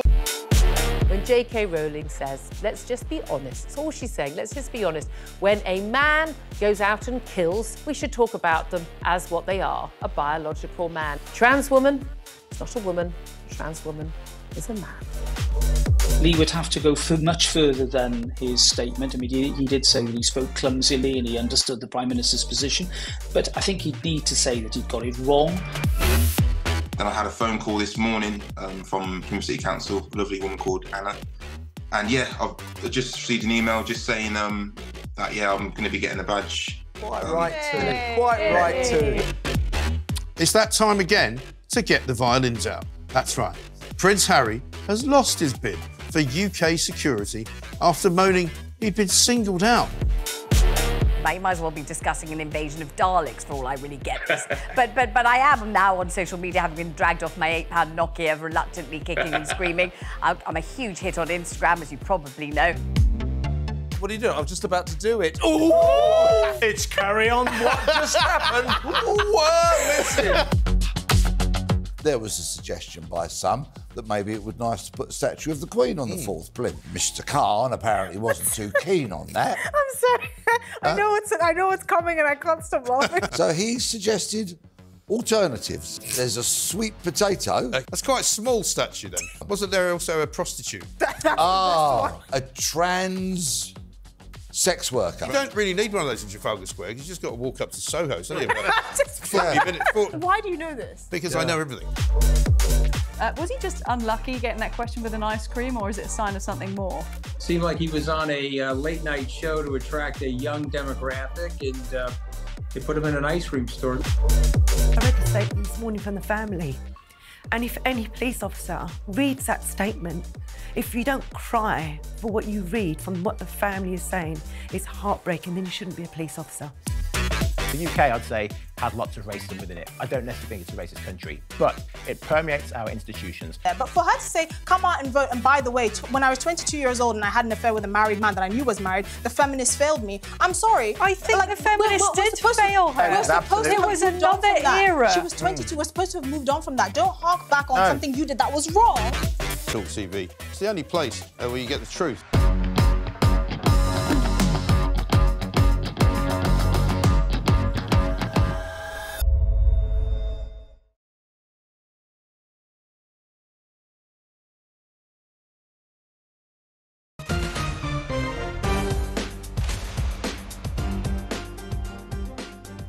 Welcome back to the show. I'm Julia Hartley-Brewer. You're with Talk TV. Now, it seems strange to leave such a major topic to such a small slot at the end of the show, but how many times have we discussed this? The UK has failed to prepare itself for war. Who's saying this? Well, not a former general, not a former commander of our forces, not a former defence secretary. This time it's the former Armed Forces Minister, James Heappey, a regular on my old breakfast show. But he has said in an article over the weekend that Britain has moved into a pre-war age following Russia's invasion of Ukraine. He echoes what the Defence Secretary now, Grant Shapps, has had to say, and indeed what Ben Wallace, when he was Defence Secretary, would say about how we are not in a post-war age, we are in a pre-war age. But why are we not doing anything about it? Well, joining us right now is former Armed Forces Minister with the Conservatives, Lord Robertson. Good afternoon to you, Lord Robertson. Good afternoon. It is extraordinary to have so many senior figures who worked both in the Ministry of Defence, but also, former commanders of our forces and, chiefs of defence staffs and others saying we need to start preparing, spending more money, getting armed forces built up and indeed our hardware built up. But no one seems to be actually doing it. Why not? Well, I think, Julia, you make a very good point. If you wish to avoid war, what is it? If you want peace, prepare for war. I think it's a Greek or a Roman saying from the ancients. Unfortunately, anybody under the age of 40, if you start talking about the Cold War, they think you're mad.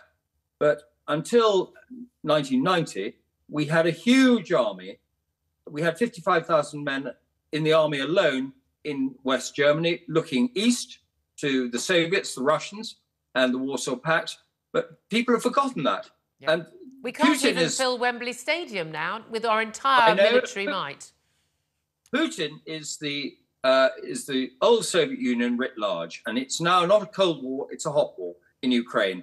And I'm afraid if we want to have peace and if we want to defend ourselves, we have to spend more on defence. And this is it. We're seeing this among NATO members, finally listening to Donald Trump when he was president the first time round about paying the bare minimum 2% of their GDP into defence. And we're seeing other countries like Poland doing far more than that. But it does seem in this country there is just that wake-up call. I don't mean how many times it's on the front page of the papers, how many senior figures who know what they're talking about say this. Why? Well, it's a bit unfortunate. Why is the government not listening? Is it too expensive? Well, it is expensive, but it's a bit unfortunate that some of the senior figures that are saying we must have more money spent on defence are the people that were in power, in authority until very recently over for instance, the Integrated Defence Review, Integrated Security Review, which is why we are still cutting our armed forces. Now, we must reverse this completely. And yes, it is too expensive. That's the problem. We spend far too much money on welfare. I'm an old age pensioner. It's far too much money on welfare. Far too much money is wasted in the NHS. These things need to be dealt with. Yeah. But welfare in particular, I'm afraid we cannot go on spending the money we are spending on old age pensions, like myself, but also on people that could work but don't. Yeah. We need to. I know a lot of my audience would agree with you on that, but the key thing is, we know that defence spending is hugely expensive, but even when we do spend money, by the way, we don't seem to get quite as much bang for our buck as some other countries. I think France doesn't spend much more than us, and they've got far more than we have in terms of hardware. I'm not sure how true that is, to be honest, Julia, but I certainly think we have spent money badly in defence, not least because sailors and airmen aren't necessarily the best people to decide what to spend money on. but they're nor civil servants either, and certainly nor defence companies who want to make as much money as possible. But what we must do is we must realise we need to return to a situation where we have strong armed forces, as we did when I was serving 35 years ago. We had huge armed forces. They were well looked after. They were well motivated. And now and my son is in the army. Now we have much smaller armed forces. They are less well motivated because they are not fighting a war, thank God. Yep. But the way to avoid war is to prepare for it. Yep. And that's what we do. And that's the message that is sent out to the dictators like, like the Vladimir Putins, like the Xi Jinpings of China, and indeed Iran and elsewhere. Thank you so much for joining us, Lord Robertson.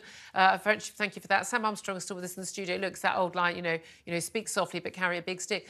The knowledge that the West will act, the knowledge that we are capable and willing to act, two crucial strands there, is what will put off the dictators of the world and the mad mullahs from attacking our allies and attacking us. But for some reason, we've just got a bunch of woolly liberal people in power, even in the MOD, who don't seem to get this. Yeah, and here's the thing. What won't help is a belief that the West will fight for a little while and then get bored or get squeamish. We're big at that, aren't we? Like in Ukraine and in Israel, we are making the same mistakes again and again. We turn around and we say, it's outrageous you invaded. It's outrageous you committed this terrorist atrocity. 6 months later... We're told it's too long. It's too long. Yeah, and that is an absolutely crucial fact, isn't it? That we are just not willing to put our sort of money elsewhere. And again, people say, oh, it's too much, we don't want to go to war.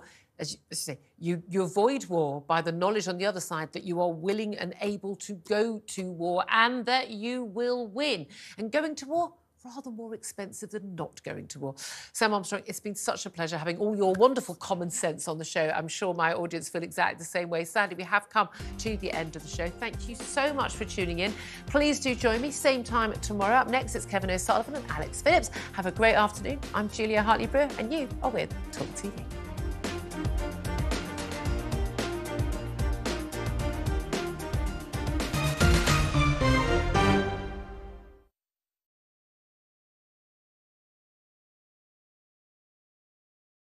Hey, very good morning to you. Thanks for joining us. You're with Talk TV, on radio, online. And we're on your smart speaker.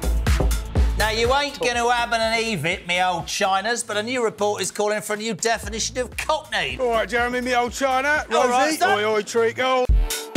When J.K. Rowling says, let's just be honest, that's all she's saying, let's just be honest. When a man goes out and kills, we should talk about them as what they are, a biological man. Trans woman, it's not a woman.